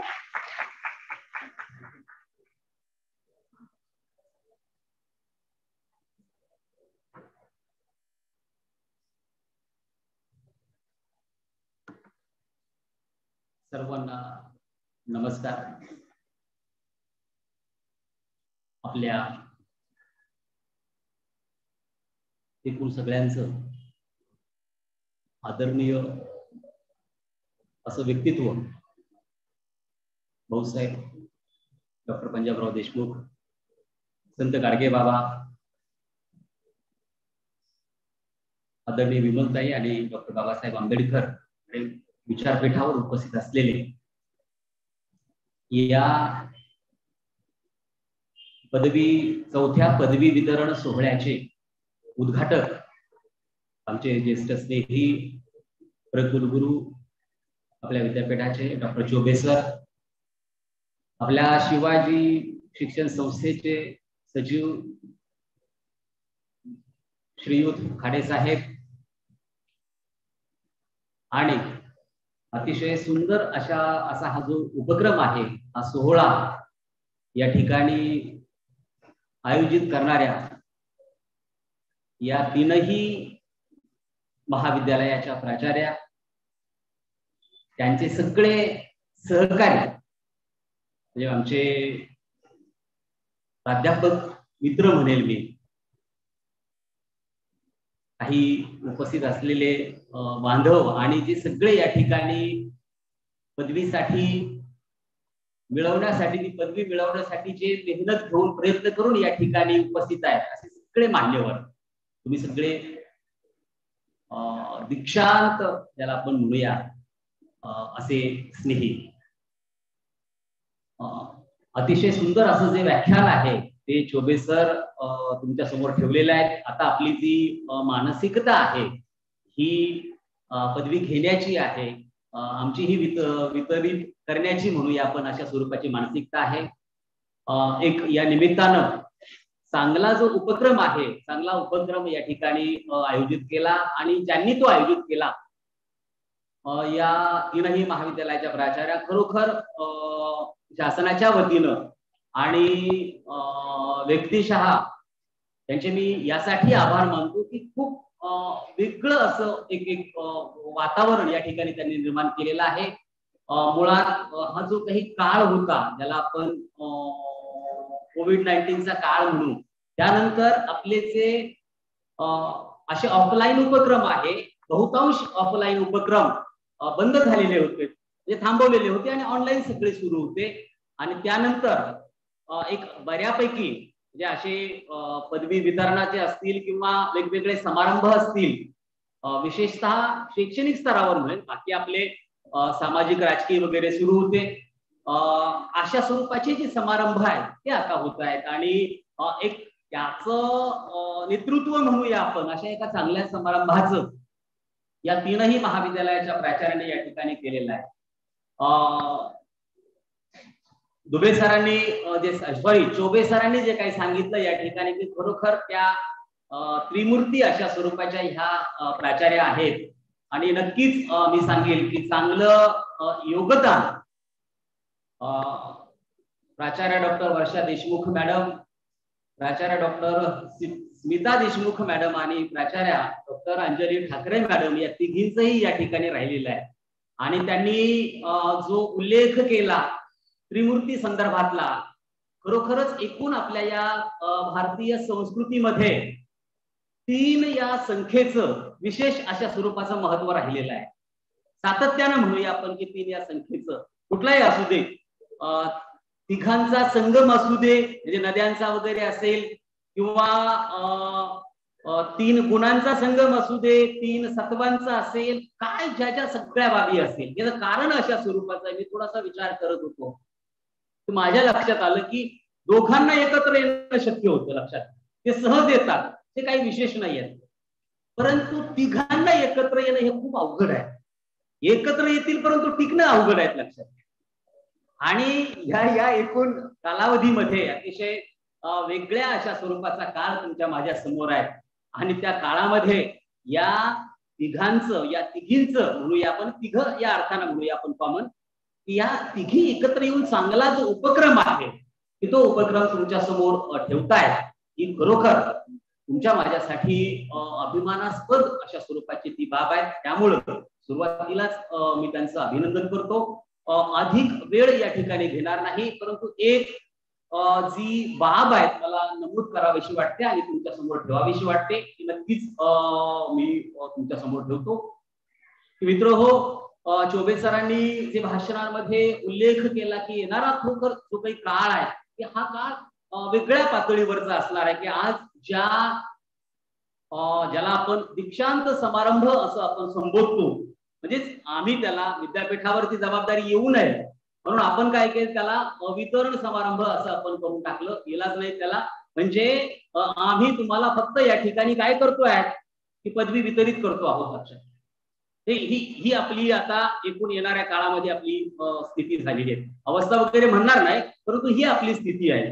म्हणजे तुम्ही ज्या पद्धतीनं पदवी मिळवलेली आहे आणि ती पदवी मिळवण्यासाठी जे काही सायास केलेले आहे, प्रयत्न केलेले आहे, आणि आमच्याकडे फक्त आता वितरित करण्याची वेळ आहे. म्हणजे हा एक गंभीर अशा स्वरूपाचा जो काही विषय आहे, तो विषय जाणीवपूर्वक सुरुवातीलाच मी तुमच्या समोर ठेवतो. मूळ मुद्दा लक्षात घ्या की आपल्या या विदर्भाला जी काही, मी काही सातत्यानं या विदर्भाचा अभ्यासक राहिलेलो नाही, परंतु मी जे पाहिलं, निरीक्षण केलं या 2-5 वर्षामध्ये, माझ्या लक्षात आलं की आपल्याला खूप मोठा एक वसा आणि वारसा जो आहे हा सातत्यानं शिक्षणाचा मिळत राहिलेला आहे किंवा मिळत आलेला आहे. ज्यांचा डॉक्टर भाऊसाहेबांचा जो या ठिकाणी उल्लेख केला चोबे सरांनी, जाणीवपूर्वक मी सांगतो की हे भाऊसाहेब जे आहे की ज्या संसदे संदर्भातला विषय असू दे किंवा जी काही बाबासाहेबांच्या अध्यक्षतेखाली मसुदा समिती जी स्थापन झाली होती ती मसुदा समिती असू दे, की या ठिकाणी त्यांचा समावेश असणं हे आपल्या दृष्टीनं खूप महत्वाचं आहे. म्हणजे भाऊसाहेब पंजाबराव देशमुख असतील, दुसरे डॉक्टर बाबासाहेब आंबेडकर असतील, आणि तिसरे ज्यांच्या नावानं आपलं विद्यापीठ आहे ते संत गाडगेबाबा असू दे, या तिघांचंही सातत्यानं विचाराचं जे जे केंद्र राहिलेलं आहे हे केंद्र शिक्षण हेच राहिले. म्हणजे भाऊसाहेबांकडे ज्या पद्धतीनं आपण उल्लेख करतो की ते कृषी मंत्री होते, की ते शिक्षण मंत्री होते, की ते वेगवेगळ्या राजकारण्यांमध्ये त्यांचा वावर होता, नेहरूंपासून तर थेट अलीकडच्या मध्य प्रांतातले अनेक म्हणूया आपण.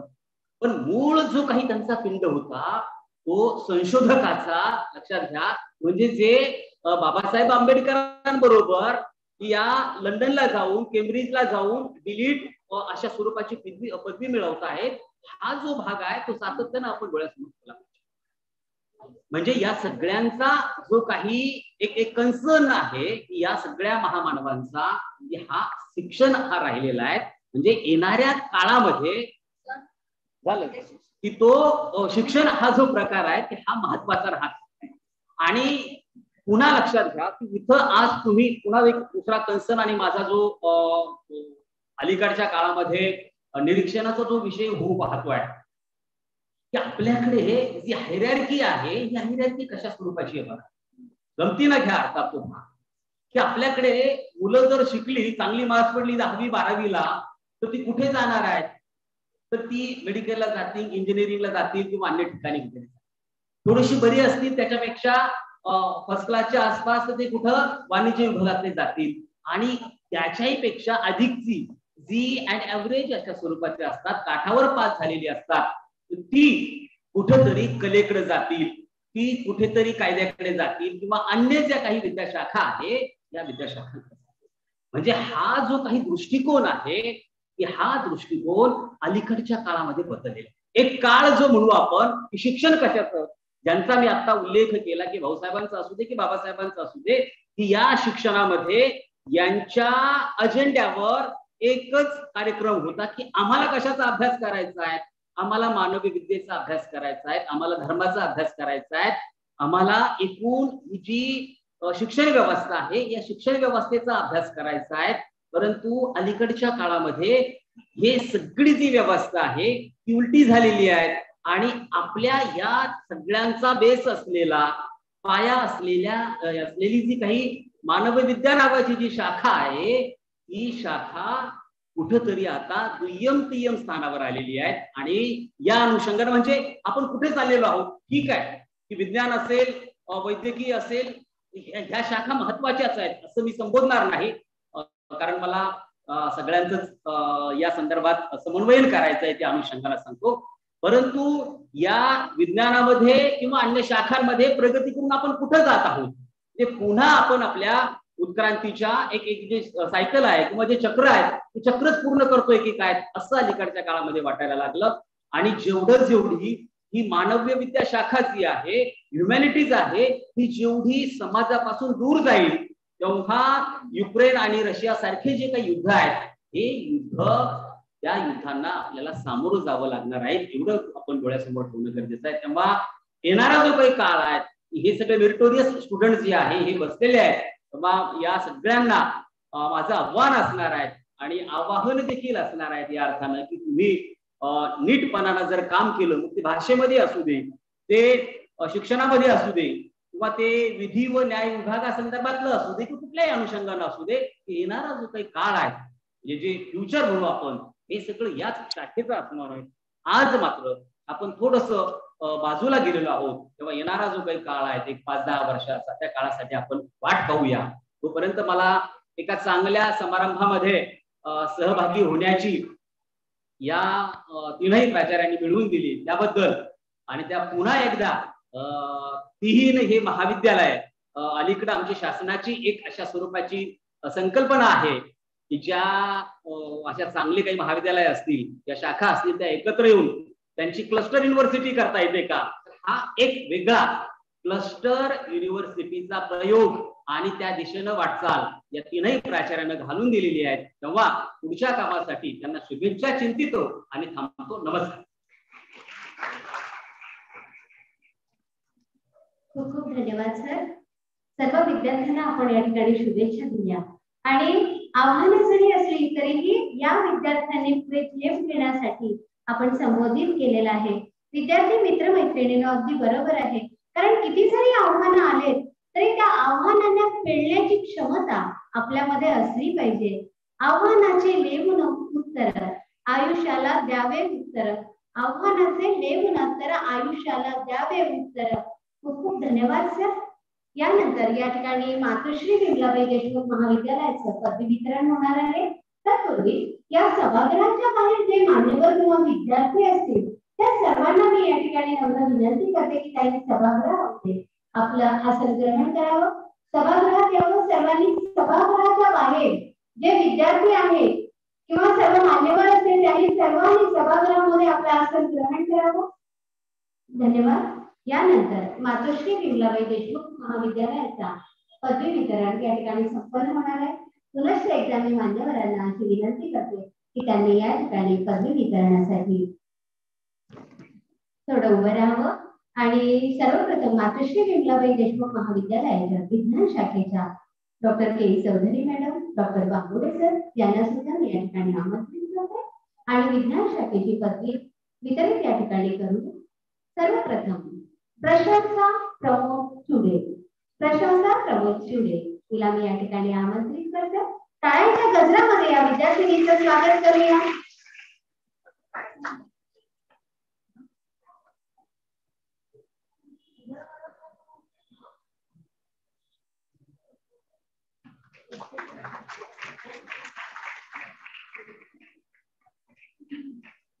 प्रशंसा प्रमोद चुडे. यानंतर करिश्मा अशोकराव कुबळे.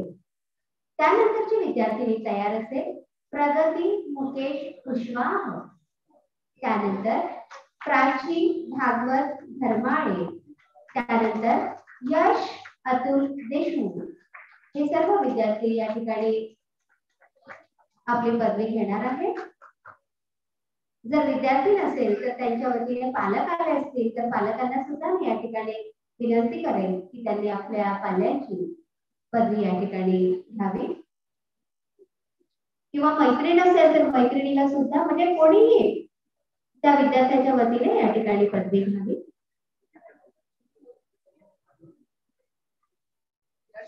यश अतुल देशमुख.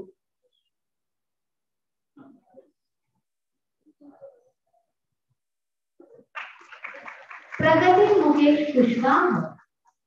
प्रगती मुकेश कुशवाह या विद्यार्थिनीला या ठिकाणी आमंत्रित करते.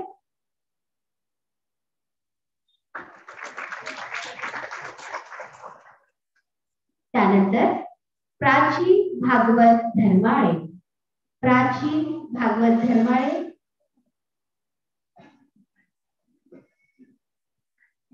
अतिशय सुंदर असा हा सोहळा की या समारंभाचे सन्माननीय अध्यक्ष आदरणीय शिष्टावजी खाडे साहेब, तसेच उद्घाटक आदरणीय चौबे साहेब, तसेच प्रमुख अतिथी आदरणीय केशव कुटे साहेब. यानंतर गृहविज्ञान शाखेच्या सर्वांना मी या ठिकाणी आमंत्रित करते. गृहविज्ञान शाखेच्या डॉक्टर छाया विधरे madam, doctor Sharmila Kumbhe madam, तसेच प्राध्यापक अर्चना हार्ले मॅडम, राजश्री ओंकारराव गजबीये.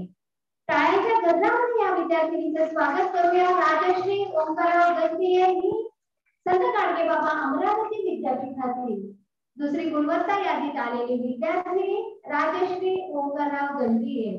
खरं म्हणजे मातोश्री विमलाबाई देशमुख महाविद्यालयाचा गृहविज्ञानाचा वारसा हा अतिशय समृद्ध असा आहे. राजश्रीने तो जपलेला आहे. राजश्रीचं या ठिकाणी खूप खूप अभिनंदन. यानंतर श्वेता ज्ञानेश्वरराव टाले. श्वेता ज्ञानेश्वरराव टाले. वैष्णवी मनोहरराव काळबांडे. वैष्णवी मनोहरराव काळबांडे. त्यानंतरची विद्यार्थिनी असेल सोनाली महादेवराव बांगलकर. सोनाली महादेवराव बांगलकर.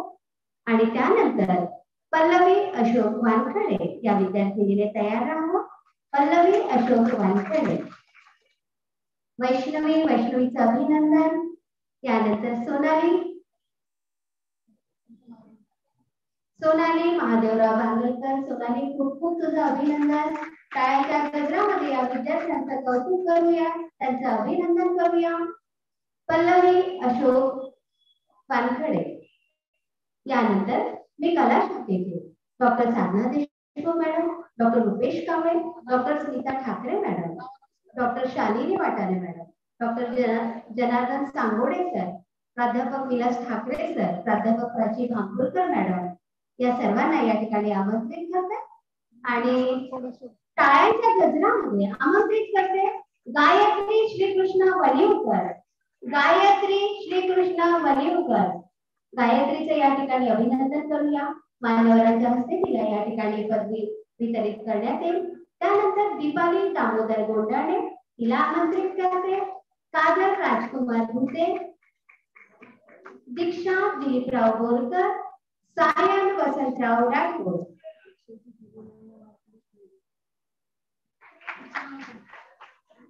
दीपाली दामोदर गोंडाणे. दीपाली, खूप खूप अभिनंदन. अतिशय होतकरू हुशार विद्यार्थी दीपाली दामोदर गोंडाणे. काजल राजकुमार भुते. काजल, चला काजल.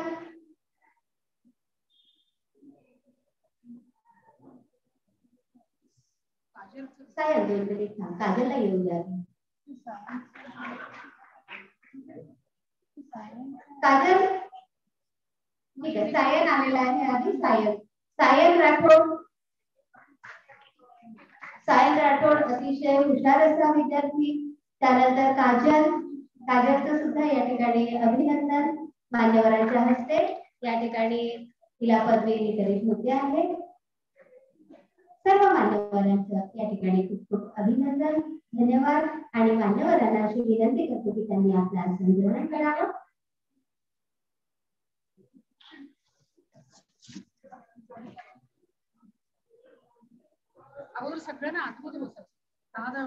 सर्वांसाठी एक सूचना.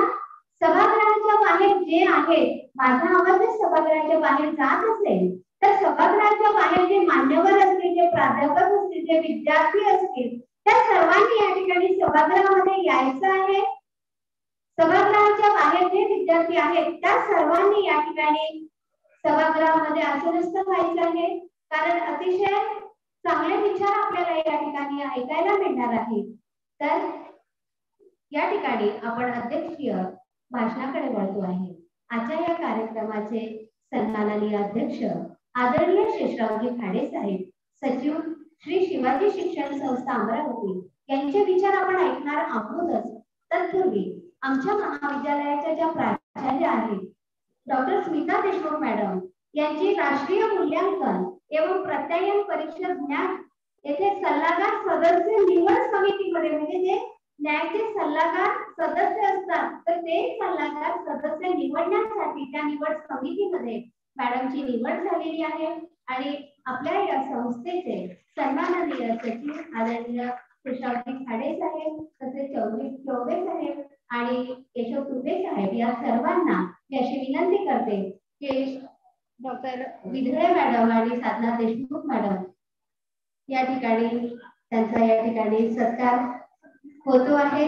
कारण की आदरणीय खाडे साहेब ही आपल्या संस्थेचे, आपल्या सर्वांचे पालक, अनुभव संपन्न असं व्यक्तिमत्व. आणि या सर्व मान्यवरांच्या उपस्थितीत मॅडम नाही म्हणत होत्या, परंतु लगेच आमच्या सर्व स्टाफने ठरवलं की नाही, आज हा सत्कार होणं अतिशय गरजेचं आहे. कारण की अलीकडची ही नियुक्ती आहे. मॅडमचं शैक्षणिक, सामाजिक आणि सांस्कृतिक क्षेत्रात असलेला वावर अतिशय उल्लेखनीय असं आहे. म्हणजे विद्यापीठ असेल, त्यानंतर नॅक असेल किंवा UGC असेल, त्यामध्ये त्यांचा वावर आहे. तसेच मा जिजाऊ असेल, राधामाई असेल, यामध्येही त्यांनी या चित्रपटामध्ये काम केलेलं आहे.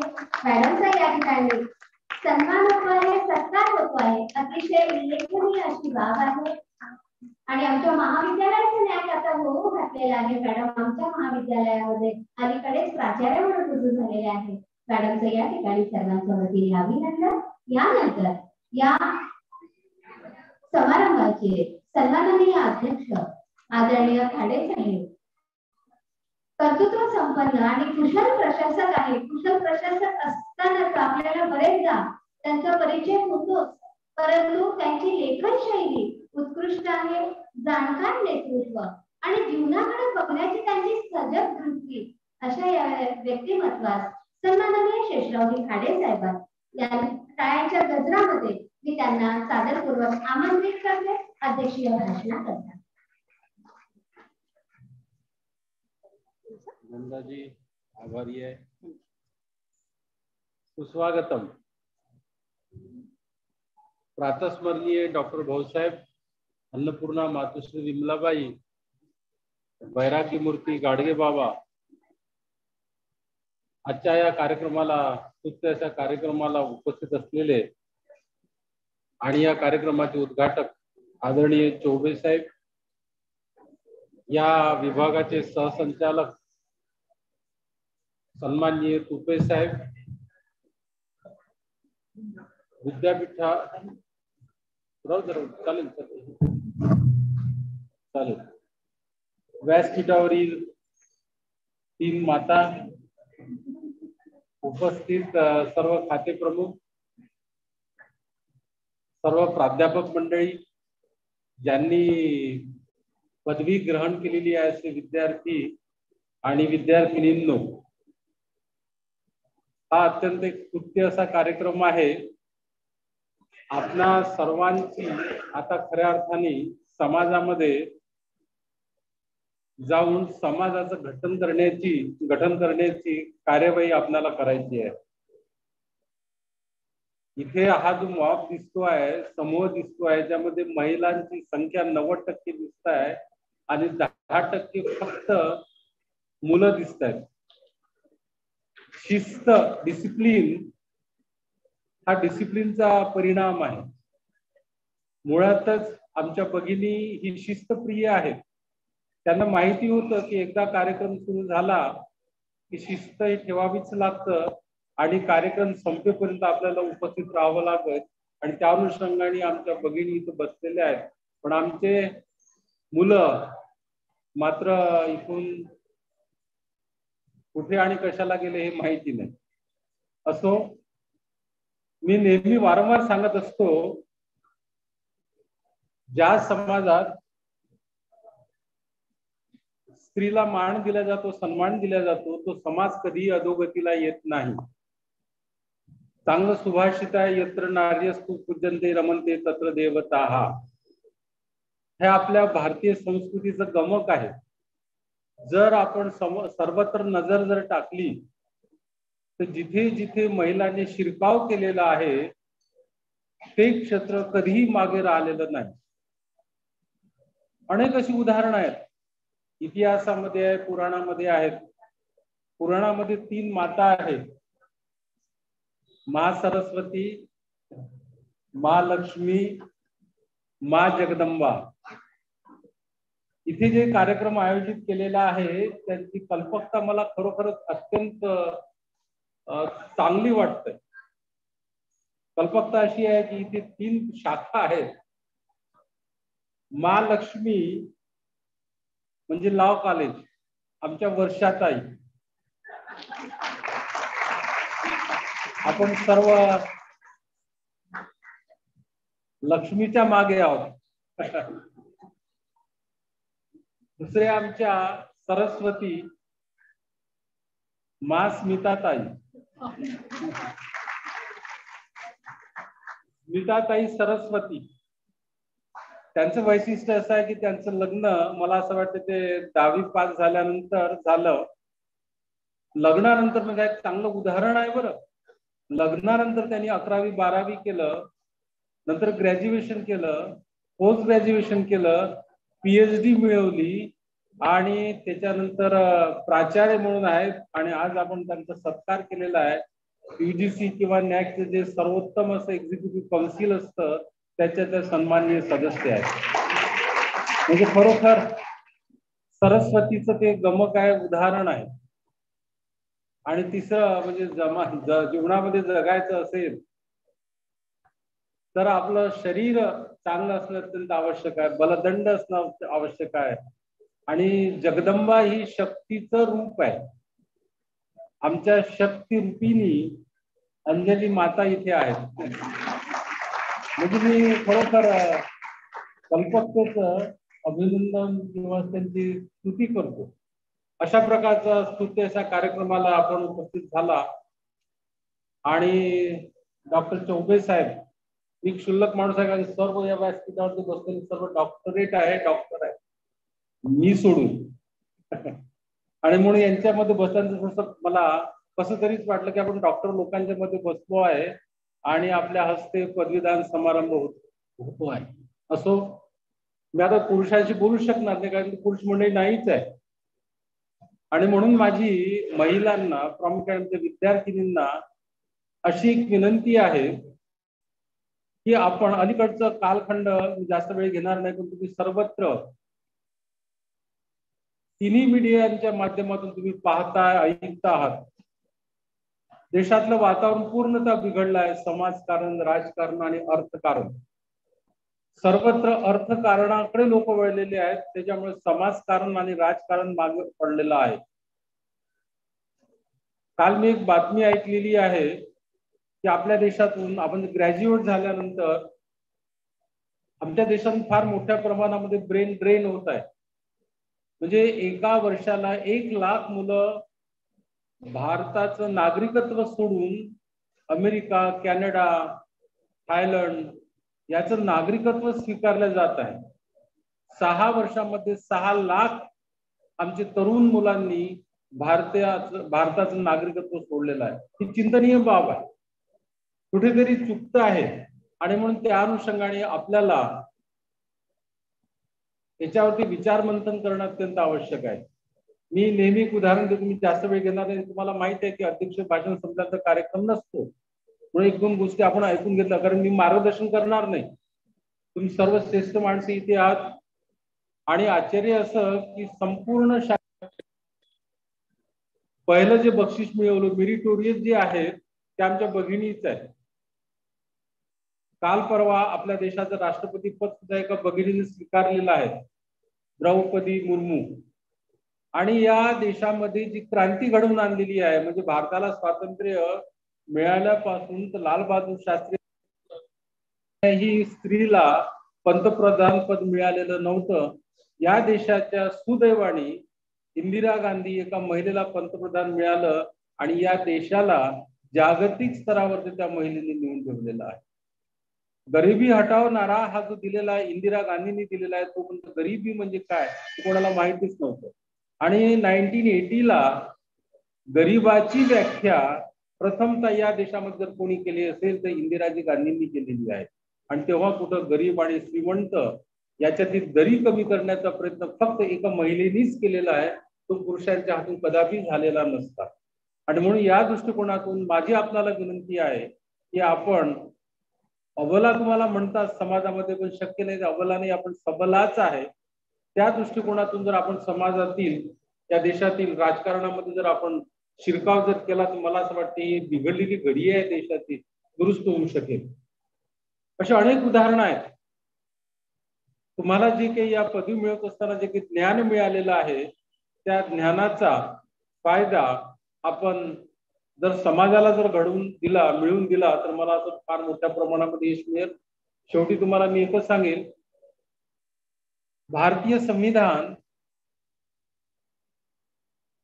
आम्हाला संविधान समितीने दिलेलं आहे.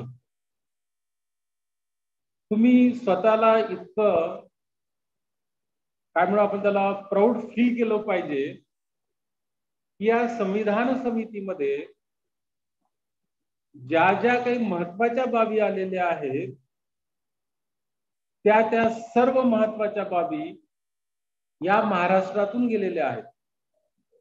महाराष्ट्रीयन माणूस, काल आम्ही ज्यांची जयंती साजरी केली म्हणजे शाहू महाराज यांची जयंती नाही, परंतु 1902 मध्ये 1902 त्यांनी आरक्षण लागू केलं होतं आणि त्यांच्या त्या गॅझेट नोटिफिकेशनच्या माध्यमातून आमच्या भारतीय संविधानामध्ये आरक्षणाचा क्लॉज आहे.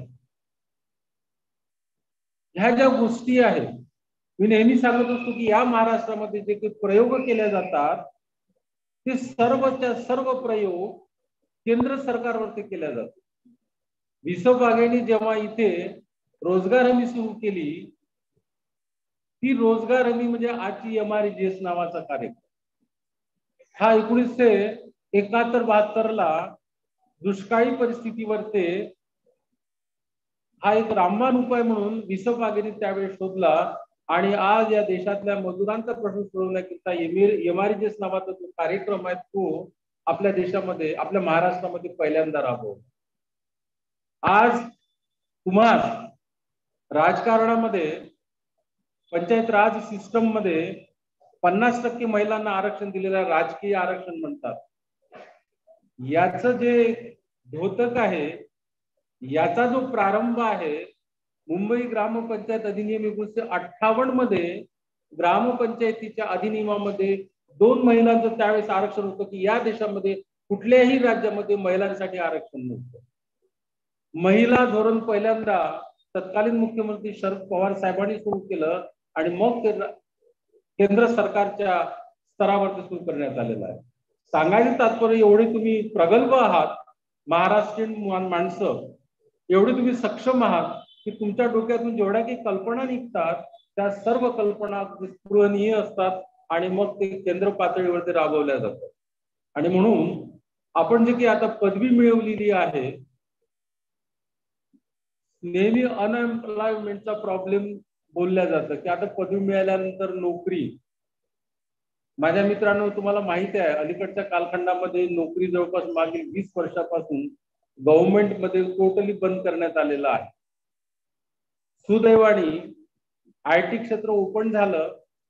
आपण ग्रॅज्युएट झाल्यानंतर IT मध्ये, कंपन्यांमध्ये फार मोठ्या प्रमाणाच्या पॅकेज मध्ये आपण जातो आणि आपला प्रपंच चालतो. पण देशाचं काय, हा महत्वाचा प्रश्न आहे. मगाशी तुम्हाला मी स्टॅटिस्टिक्स सांगितलं, सर्व जर तरुण वर्ग फॉरेन मध्ये निघून गेला, तिथलं नागरिकत्व मिळवलं तर माझ्या देशाचं काय होणार, हा गहन प्रश्न आहे. म्हणून माझ्या मित्रांनो, डॉक्टर बाबासाहेब आंबेडकरांनी जे संविधान दिलेलं आहे त्याच्यातलं सेक्शन 51 अत्यंत महत्वाचं आहे.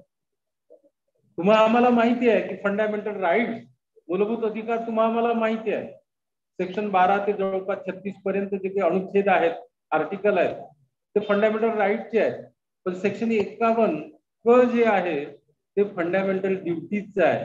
किती लोकांना माहित आहे की आमचं काही कर्तव्य आहे देशाप्रती, देशभक्ती, देशप्रेम हे शब्द आता लयाला जात आहे. आणि हे फक्त तुम्हीच करू शकता. माझ्यासारखे वयोवृद्ध माणसं हे शक्य नाही. आमच्या आता गात्र गलित झालेले आहेत आणि म्हणून तरुणांनी आता पुढाकार घेतला पाहिजे. काल परवा सिलोन मध्ये जी क्रांती झाली, ती क्रांती फक्त आणि फक्त तरुणांनी केली, म्हाताऱ्यांनी केलेली नाही. पण दुर्दैवाने काय झालं की तुमच्या समोर कुठलाही आदर्श नाही. ही जी मंडळी फोटोमध्ये दाखवलेली आहे, माझ्या अमरावतीमध्ये, विदर्भामध्ये डॉक्टर पंजाबराव भाऊसाहेब निघून गेल्यानंतर कोण असा पुढारी होऊन गेला की जो समाजाला लीड करणार होता. माझ्या माहितीप्रमाणे, माझ्या ज्ञानानुसार एकही डॉक्टर पंजाबराव भाऊसाहेबांनंतर, गाडगेबाबानंतर, राष्ट्रसंत तुकडोजी नंतर कोणीही निर्माण झालेला नाही. आणि म्हणून ही जी गॅप निर्माण झालेली आहे नेतृत्वाची, ही पुढे निर्माण होईल की नाही होणार काही माहिती नाही. आणि म्हणून जर ही गॅप जर आम्हाला भरून काढायची असेल तर एकच आपल्याला पाहावं लागेल, काय तर सुदैवाने आमची वाचन संस्कृती आपण वाढवली पाहिजे. शेवटचे एक पुराणातलं मी उदाहरण सांगतो आणि मग माझे 2 शब्द संपवतो. मी नेहमी सांगत असतो, तुमच्यासारखा एक अत्यंत हुशार मुलगा होता. त्याने बापाला एक प्रश्न विचारला. बाबा म्हणे, मी असं काय केलं म्हणजे मी महान होईल. तुमच्यासारख्या एका पदवीधारक तरुणांनी आपल्या बापाला प्रश्न विचारला, मी असं काय केलं पाहिजे की जेणेकरून मी महान होईल. तर बापाने त्याला उलट प्रश्न केला, तू असं का विचारतोय? तर म्हणे, मी प्रचंड वाचन केलेलं आहे, पुराणाचं केलेलं आहे, वेदांचं केलेलं आहे, पुराण असेल, महाभारत असेल, भगवद्गीता वाचन केलेलं आहे. पुराणामध्ये मला असे 2-3 घटना घडल्या दिसल्या म्हणे की आपल्या पुराणामध्ये 3 युग सांगितलेले आहेत, सतयुग, त्रेतायुग द्वापार युग आणि कलियुग. सतीयुगामध्ये प्रल्हाद नावाचा तुमच्यापेक्षाही वयानं लहान असणारा एक भक्त होऊन गेला. त्या प्रल्हादाचा बाप हिरण्यकश्यपू त्यांनी जाहीर केलं की या निसर्गात, या विश्वात ईश्वर नाहीच आहे, कल्पना आहे ती. ईश्वर मी आहे, सार्वभौम मी आहे, मीच परिपूर्ण आहे, म्हणून तू माझी भक्ती कर, बापाने पोराला सांगितलं. पण तिथे त्याची जी आई होती ती कयादू, या कयादूचे त्या प्रल्हादावर ते संस्कार चांगले असल्यामुळं त्यांनी बापाला सांगितलं, पण नाही बाबा, कोणतरी ईश्वर आहे, परमेश्वर आहे, मी त्याचंच भजन करत. म्हणजे इथे त्यांनी विष्णूची भक्ती केली, म्हणजे बापाचं ऐकलं नाही म्हणून तो महान झाला. त्रेतायुग, त्रेतायुगामध्ये रामायण घडलं. रामायणामध्ये स्पष्ट सांगितलं, म्हणजे उद्याला त्याचा राज्याभिषेक आहे रामाचा, उद्या तो गादीवर ते बसणार, त्या अयोध्येचा राजा म्हणून तो जाहीर होणार. आदल्या रात्री कैकेयीच्या माध्यमातून, ती कयादू आणि ती कैकेयीच्या माध्यमातून त्या वडिलांच्या मार्फत त्यांना आदेश देण्यात आले की तू 14 वर्ष वनवासात जा. माझ्यासारखा तिथे असतं तर काय म्हटलं असतं, नाही नाही उद्या माझा राज्याभिषेक आहे, मग पुढे बघू काय करायचं वगैरे वगैरे. त्यांनी कुठलाही प्रश्न न विचारता, माते मला कधी जायचं तेवढं सांग. म्हणजे बापाचं इथे त्यांनी ऐकलं आणि म्हणून तो महान झाला. द्वापार युगामध्ये भगवान श्रीकृष्णाचा जन्म झाला, तो तुरुंगात झाला. त्यांनी आई वडील लहानपणी बघितलेच नाही, त्याला नंदाकडे जावं लागलं. त्याची जन्मदाता, जन्ममाता ही त्याला माहीतच नव्हतं. म्हणजे तो पाहण्याचाही प्रश्न नाही, ऐकण्याचाही प्रश्न नाही, तरी तो महान झाला. मग आता या कलियुगामध्ये तू काय केलं पाहिजे तुला काही सांगणार नाही, पण एकच सांगतोय, ही जी थोर माणसं आहेत, या थोर माणसांचं चरित्राचं जर तू वाचन केलं तर तू नक्कीच महान झाल्याशिवाय राहणार नाही.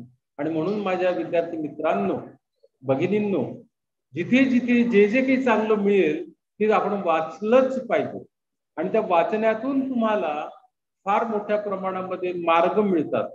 आता तुम्ही महाभारतातलं गीता वाचा, बायबल वाचा, पुन्हा हे आमचे जे धर्मग्रंथ आहेत सर्व, त्या धर्मग्रंथाचं जरी वाचन केलं तर माणूस म्हणजे काय हे समजायला येईल.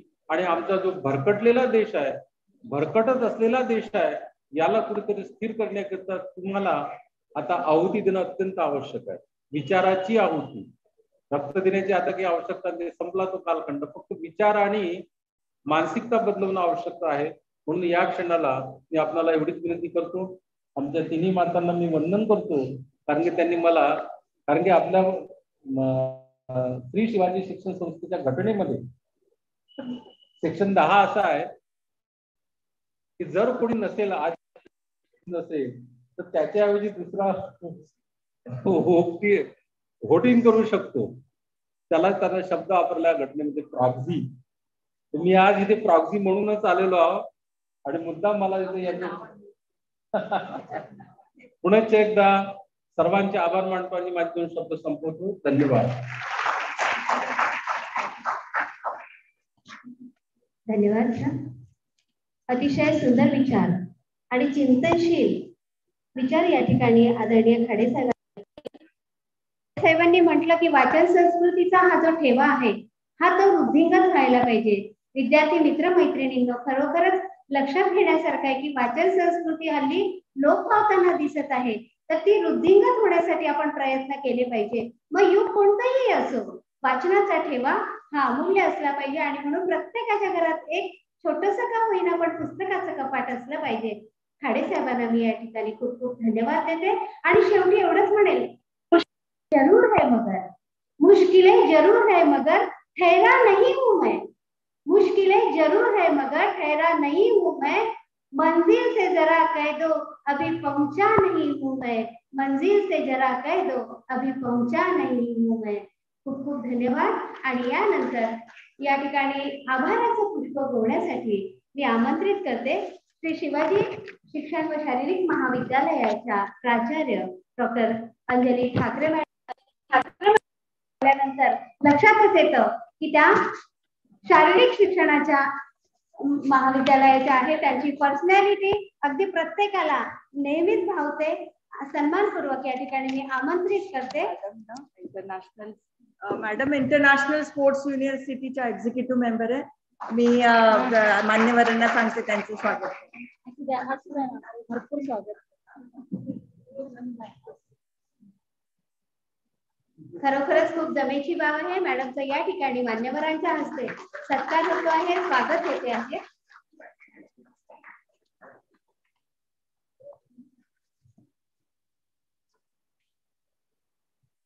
क्षेत्र कोणतंही असो, खेळाडू भावना जर मनात असली की अवघं जग जिंकता येतं. आणि अशाच या सन्माननीय अंजली मॅडम यांना शेवटचं म्हणजे आभाराचं पुष्प बोलण्यासाठी मी या ठिकाणी आमंत्रित करते. धन्यवाद नंदा मॅडम.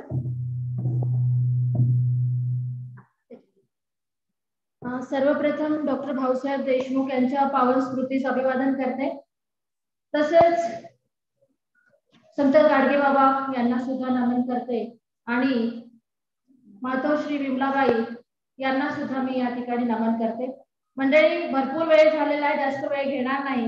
मला माहिती आहे की 2 ते 2.5 तासापासून हा प्रोग्राम चालू आहे. सर्वप्रथम मी आपल्याला सांगू इच्छिते की मातोश्री विमलाबाई देशमुख महाविद्यालय, माझे कॉलेज श्री शिवाजी शारीरिक शिक्षण महाविद्यालय आणि डॉक्टर पंजाबराव विधी महाविद्यालय यांचे संयुक्त विद्यमाने या ठिकाणी आपण पदवी वितरण समारंभ अतिशय चांगल्या पद्धतीने या ठिकाणी घेतलेला आहे असं मला स्वतःला वाटते. आणि हा प्रयत्न आम्ही प्रथमच केलेला आहे. वर्षा मॅडम, स्मिता मॅडम, आम्ही नेहमीच आमचं चालू असतं की आपण काहीतरी करायला पाहिजे, सोबत केलं पाहिजे. वेगवेगळं आपण घेतो आहे. सर्वांना सोबत आपण एका ठिकाणी आलो पाहिजे, सर्व प्राचार्य एका ठिकाणी आले पाहिजे. आणि याच्या आधी सुद्धा आम्ही मॅनेजमेंटला सुद्धा सांगितलं होतं की आपला शिवाजी शिक्षण संस्थेचा जो दीक्षांत समारंभ जो आहे, पदवी वितरण सोहळा, हा आपण सर्वांनी सोबत घेतला पाहिजे असं मी आजच्या दिनी आपल्याला आग्रह करेल सर, की पुढच्या वर्षी हा जो आमचा वितरण समारंभ आहे हा एक आमच्या जे नवीन सभागृह झालंय तिथे व्हावं असं आमची मनापासून इच्छा आहे. काय होतं की सर्व सोबत येतात, सर्वांची मन आम्हाला आमचे जे असिस्टंट प्रोफेसर आम्हाला स्वतःला माहिती नाही या शिवाजी शिक्षण संस्थेमध्ये किती लोक आहेत, किती लोकांशी आपण हितगुज केलं पाहिजे. आज अनेक महिला या आपल्या शिवाजी शिक्षण संस्थेमध्ये आहेत. अनेक काही काम आपल्याला करता येईल. जास्त वेळ घेणार नाही. पुण्याची मी आपल्या याच्यावर येते की आज आम्हाला या ठिकाणी अध्यक्ष म्हणून ज्यांनी आमच्या विनंतीला मान देऊन आपण या ठिकाणी आलात, सन्माननीय आमच्या शिवाजी शिक्षण संस्थेचे सन्माननीय सचिव साहेब खाडे साहेब यांचं मी मनपूर्वक सर्वांच्या तिघींच्या वतीने मी आभार व्यक्त करते. सोबतच कुठलाही किंतु परंतु नाही. तुपे सर पुण्याला होते. मॅडमने सुद्धा कॉन्टॅक्ट केला फोनवर, मी सुद्धा कॉन्टॅक्ट केला की सर आपलं पत्र द्यायचंय. सर्वांनी पत्राची काही गरज नाही म्हणजे मोठ्या माणसाचं किती मोठं व्यक्तिमत्व आहे. अगदी सिंपल असं व्यक्तिमत्व की पत्र देऊ नका, व्हॉट्सअपवर पाठवा, मी तुमच्या कार्यक्रमाला नक्की येणार. असे आमचे सन्माननीय डॉक्टर केशवराव तुपे सर जे नक्कीच या ठिकाणी जॉईंट डायरेक्टर म्हणून रुजू झाले. आम्हाला आनंद आहे. माझ्या महाविद्यालयाला जो त्यांनी मागच्या वर्षी जो मला सहकार्य केलं मी ते कधीच विसरू शकत नाही. त्यांचे सुद्धा या ठिकाणी मी आभार व्यक्त करते. तसेच आमच्याच पंजाबराव विधी महाविद्यालयामध्ये त्यांनी शिक्षण घेतलेलं आहे असे आमचे डॉक्टर चौबे सर मनमिळावू अगदी म्हणजे सरांच्या दिल से काही पण विचार असं लगेच सांगणार. त्यांचं पण तेच व्यक्तिमत्व की सर मॅडम तुम्ही व्हॉट्सअपवर टाकून द्या पत्र द्यायची गरज नाही, मी नक्की येणार. सर आपला सुद्धा शिवाजी शिक्षण संस्थेमध्ये आपण या ठिकाणी आलाय, पण आमच्या महाविद्यालयामध्ये खास करून शारीरिक शिक्षण महाविद्यालय आणि मातोश्री विमलाबाई देशमुख महाविद्यालय यांच्यातर्फे आपण दोघांनी या ठिकाणी आमचा जो सत्कार स्वीकार केला त्याबद्दल आपलं सर्वांच्या वतीने मी आपलं धन्यवाद या ठिकाणी व्यक्त करते. सोबतच या ठिकाणी उपस्थित आमच्या सन्माननीय डॉक्टर प्राचार्य मॅडम ज्यांची नुकतंच नाईक मध्ये फार मोठ्या कमिटीवर त्यांची नियुक्ती झाली आहे. मी त्यांना फार मोठं म्हणते की जे सर्वोच्च नॅक जे आहे त्या पदावर आपल्या शिवाजी शिक्षण संस्थेचे महिला कार्यरत आहे. मला खूप अभिमान आहे. या गोष्टीचा की त्यांचं सुद्धा मार्गदर्शन आम्हाला नेहमीच लाभणार आहे. आणि या शिवाजी शिक्षण संस्थेमधलं सर्व जे कॉलेजेस आहेत त्यांच्यासाठी आपण नेहमीच सहकार्य करा मॅडम. त्यांचे सुद्धा मी आभार व्यक्त करते की त्यांनी या ठिकाणी आपली उपस्थिती दर्शवली. सोबतच डॉक्टर वर्षा देशमुख मॅडम, आता वर्षा देशमुख मॅडम माझे मैत्रीण आहे, मेंटर सुद्धा आहे, काउन्सिलर सुद्धा आहे, त्यांचे सुद्धा मी आभार व्यक्त करते. सर्वात महत्वाचं म्हणजे मला दुःख फार होत आहे, मी दुःख जाहीर मी थोडस डायरेक्ट बोलतो. ज्यांच्यासाठी हा कार्यक्रम आपण आयोजित केला ते विद्यार्थ्यांमध्ये पेशन्स राहिले सर. म्हणजे आपल्या डिग्रीज मिळाल्या झालं आता आपलं काम, इथे पाहुणे बसले आहेत, आपलं साधं सिंपल होतं की या ठिकाणी विद्यार्थ्यांनी हजर राहिले असते 100% विद्यार्थी, अजून आनंद झाला. तर ही खंत आहे आजच्या पिढीची. ऑनलाईनच्या माध्यमातून सगळी कामं त्यांना करण्याची आता सवय लागली आहे, पण ऑफलाईन मध्ये विद्यार्थी जोपर्यंत सक्षम होणार नाही, विद्यार्थ्यांना जोपर्यंत समजणार नाही, तोपर्यंत आपण प्राध्यापक लोक काहीच करू शकणार नाही, कुठलंही यंत्रणा काहीच करू शकणार नाही. ही खंत मात्र मला इथे वाटते आहे. सर्व विद्यार्थ्यांना या ठिकाणी पदवी त्यांना प्रथम, द्वितीय, तृतीय ज्या मेरिट मध्ये सगळे विद्यार्थी आले त्यांचे सुद्धा मी विशेष त्यांचं कौतुक करते, त्यांचा आभार व्यक्त करते. आणि माझ्या कॉलेजबद्दल थोडं मी सांगू इच्छिते की माझ्या कॉलेजमध्ये जे विद्यार्थी आहेत ते मेरा भारत महान आहे. म्हणजे इथे जम्मू कश्मीर, बिहार से कुछ लोग यहाँ पे आए हैं, काही मुलं आमचे दिल्लीवरून आलेले आहेत. म्हणजे फिजिकल एज्युकेशन मध्ये फक्त विदर्भातलेच विद्यार्थी नाही तर पूर्ण देशातून या आमच्या कॉलेजचं प्रतिनिधित्व करतं. आणि मला खूप अभिमान वाटतंय की कमी स्टाफ मध्ये, कमी आमच्या यंत्रणेमध्ये आमचे विद्यार्थी 20 विद्यार्थी, जवळपास 20 विद्यार्थी आमचे मेरिट मध्ये आले याचा मला आनंद होतो. त्यांचे सुद्धा मी आभार व्यक्त करते. विमलाबाई देशमुख कॉलेजचे सर्व विद्यार्थ्यांचं, मॅडमच्या सुद्धा LLM, LLB आणि 3 इयर्स 5 इयर्स सर्वांच विद्यार्थ्यांचं या ठिकाणी मी विशेष स्वागत करते. सर्व महाविद्यालयाचे शिक्षक, शिक्षकेतर कर्मचारी, पालक वर्ग सर्वांचं मी आभार व्यक्त करते की त्यांनी या कार्यक्रमासाठी जो वेळ दिला आणि आमच्या सोबत साथ दिली, त्यांचे सर्वांचे मी आभार व्यक्त करते. या कार्यक्रमामध्ये खास करून जे मीडिया आमच्याकडे आले त्यांचे सुद्धा आभार व्यक्त करणं गरजेचं आहे, कारण आपण हा कार्यक्रम पुन्हा पुन्हा पाहणार आहे. म्हणजे त्यांचंही महत्व तेवढंच आहे. अगदी बारीकाईने सगळे गेलेत, सर्व विद्यार्थी गेलेत, पण त्यांचं मात्र कौतुक कोणी करत नाही. त्यांचं विशेष कौतुक सर्व मीडियाचं सर्वांचं कौतुक मी या ठिकाणी करते. माझ्या सर्व भगिनी ठाकरे सर आहेत, आमचे गुरु आहेत. खास करून डॉक्टर चतुर सर या ठिकाणी आले. चतुर सरांचं फार मोठं काम आहे. आमचे फिजिकल एज्युकेशन चे असताना ते प्रिन्सिपल जनरल कॉलेजचे, म्हणजे फिजिकल एज्युकेशन सुद्धा प्रिन्सिपल होऊ शकतं हे सरांच्या पासून सुरू झालेली आहे, म्हणून मी सुद्धा प्रिन्सिपल झाली. त्याचं चतुर सरांचं सुद्धा मी या ठिकाणी आभार व्यक्त करते. कीर्ती बजाज मॅडम, राधिका देशमुख, जो आपण कॉन्व्होकेशनचा एक ग्रुप केला होता त्या सर्वांचा मी आभार व्यक्त करते. डॉक्टर पुष्पलता देशमुख मॅडम, त्यानंतर ओजस्विनी शर्मा मॅडम, साहिल अरात, थोरात, रवी Gawande, doctor Patil sir, doctor Ramteke sir व समस्त शिक्षक वृंद, डॉक्टर उल्हास देशमुख सर आणि ज्यांचं नाव सुटलं असेल त्या सर्वांचे मी या ठिकाणी आभार व्यक्त करते. आणि पुढच्या वर्षी आम्ही हा कार्यक्रम प्रयत्न केला, पण आता अजून चांगल्या मोठ्या प्रमाणात आम्ही कार्यक्रम पुढच्या वर्षी नक्कीच करू असं आपल्याला आश्वासन देते. आणि माझं लाभलेलं आभार प्रदर्शन या ठिकाणी संपवते. धन्यवाद.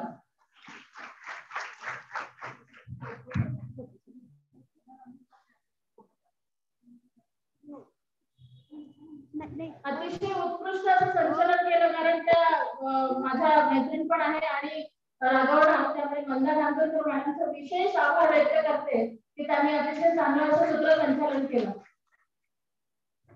धन्यवाद मॅडम. यानंतर सर्व प्राध्यापक म्हणजे कोणत्याही महाविद्यालयाचे असो, पण प्रत्येकाने इथे यायचं आहे. एक आपण ग्रुप फोटो काढणार आहोत. ग्रुप फोटोसाठी सर्व प्राध्यापकांनी या ठिकाणी यावं.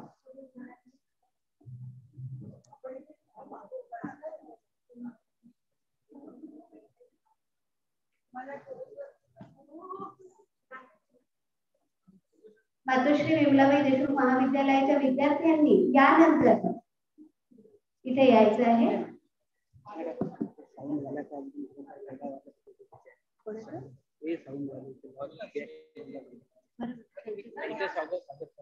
बरं वरती काय नाव आहे?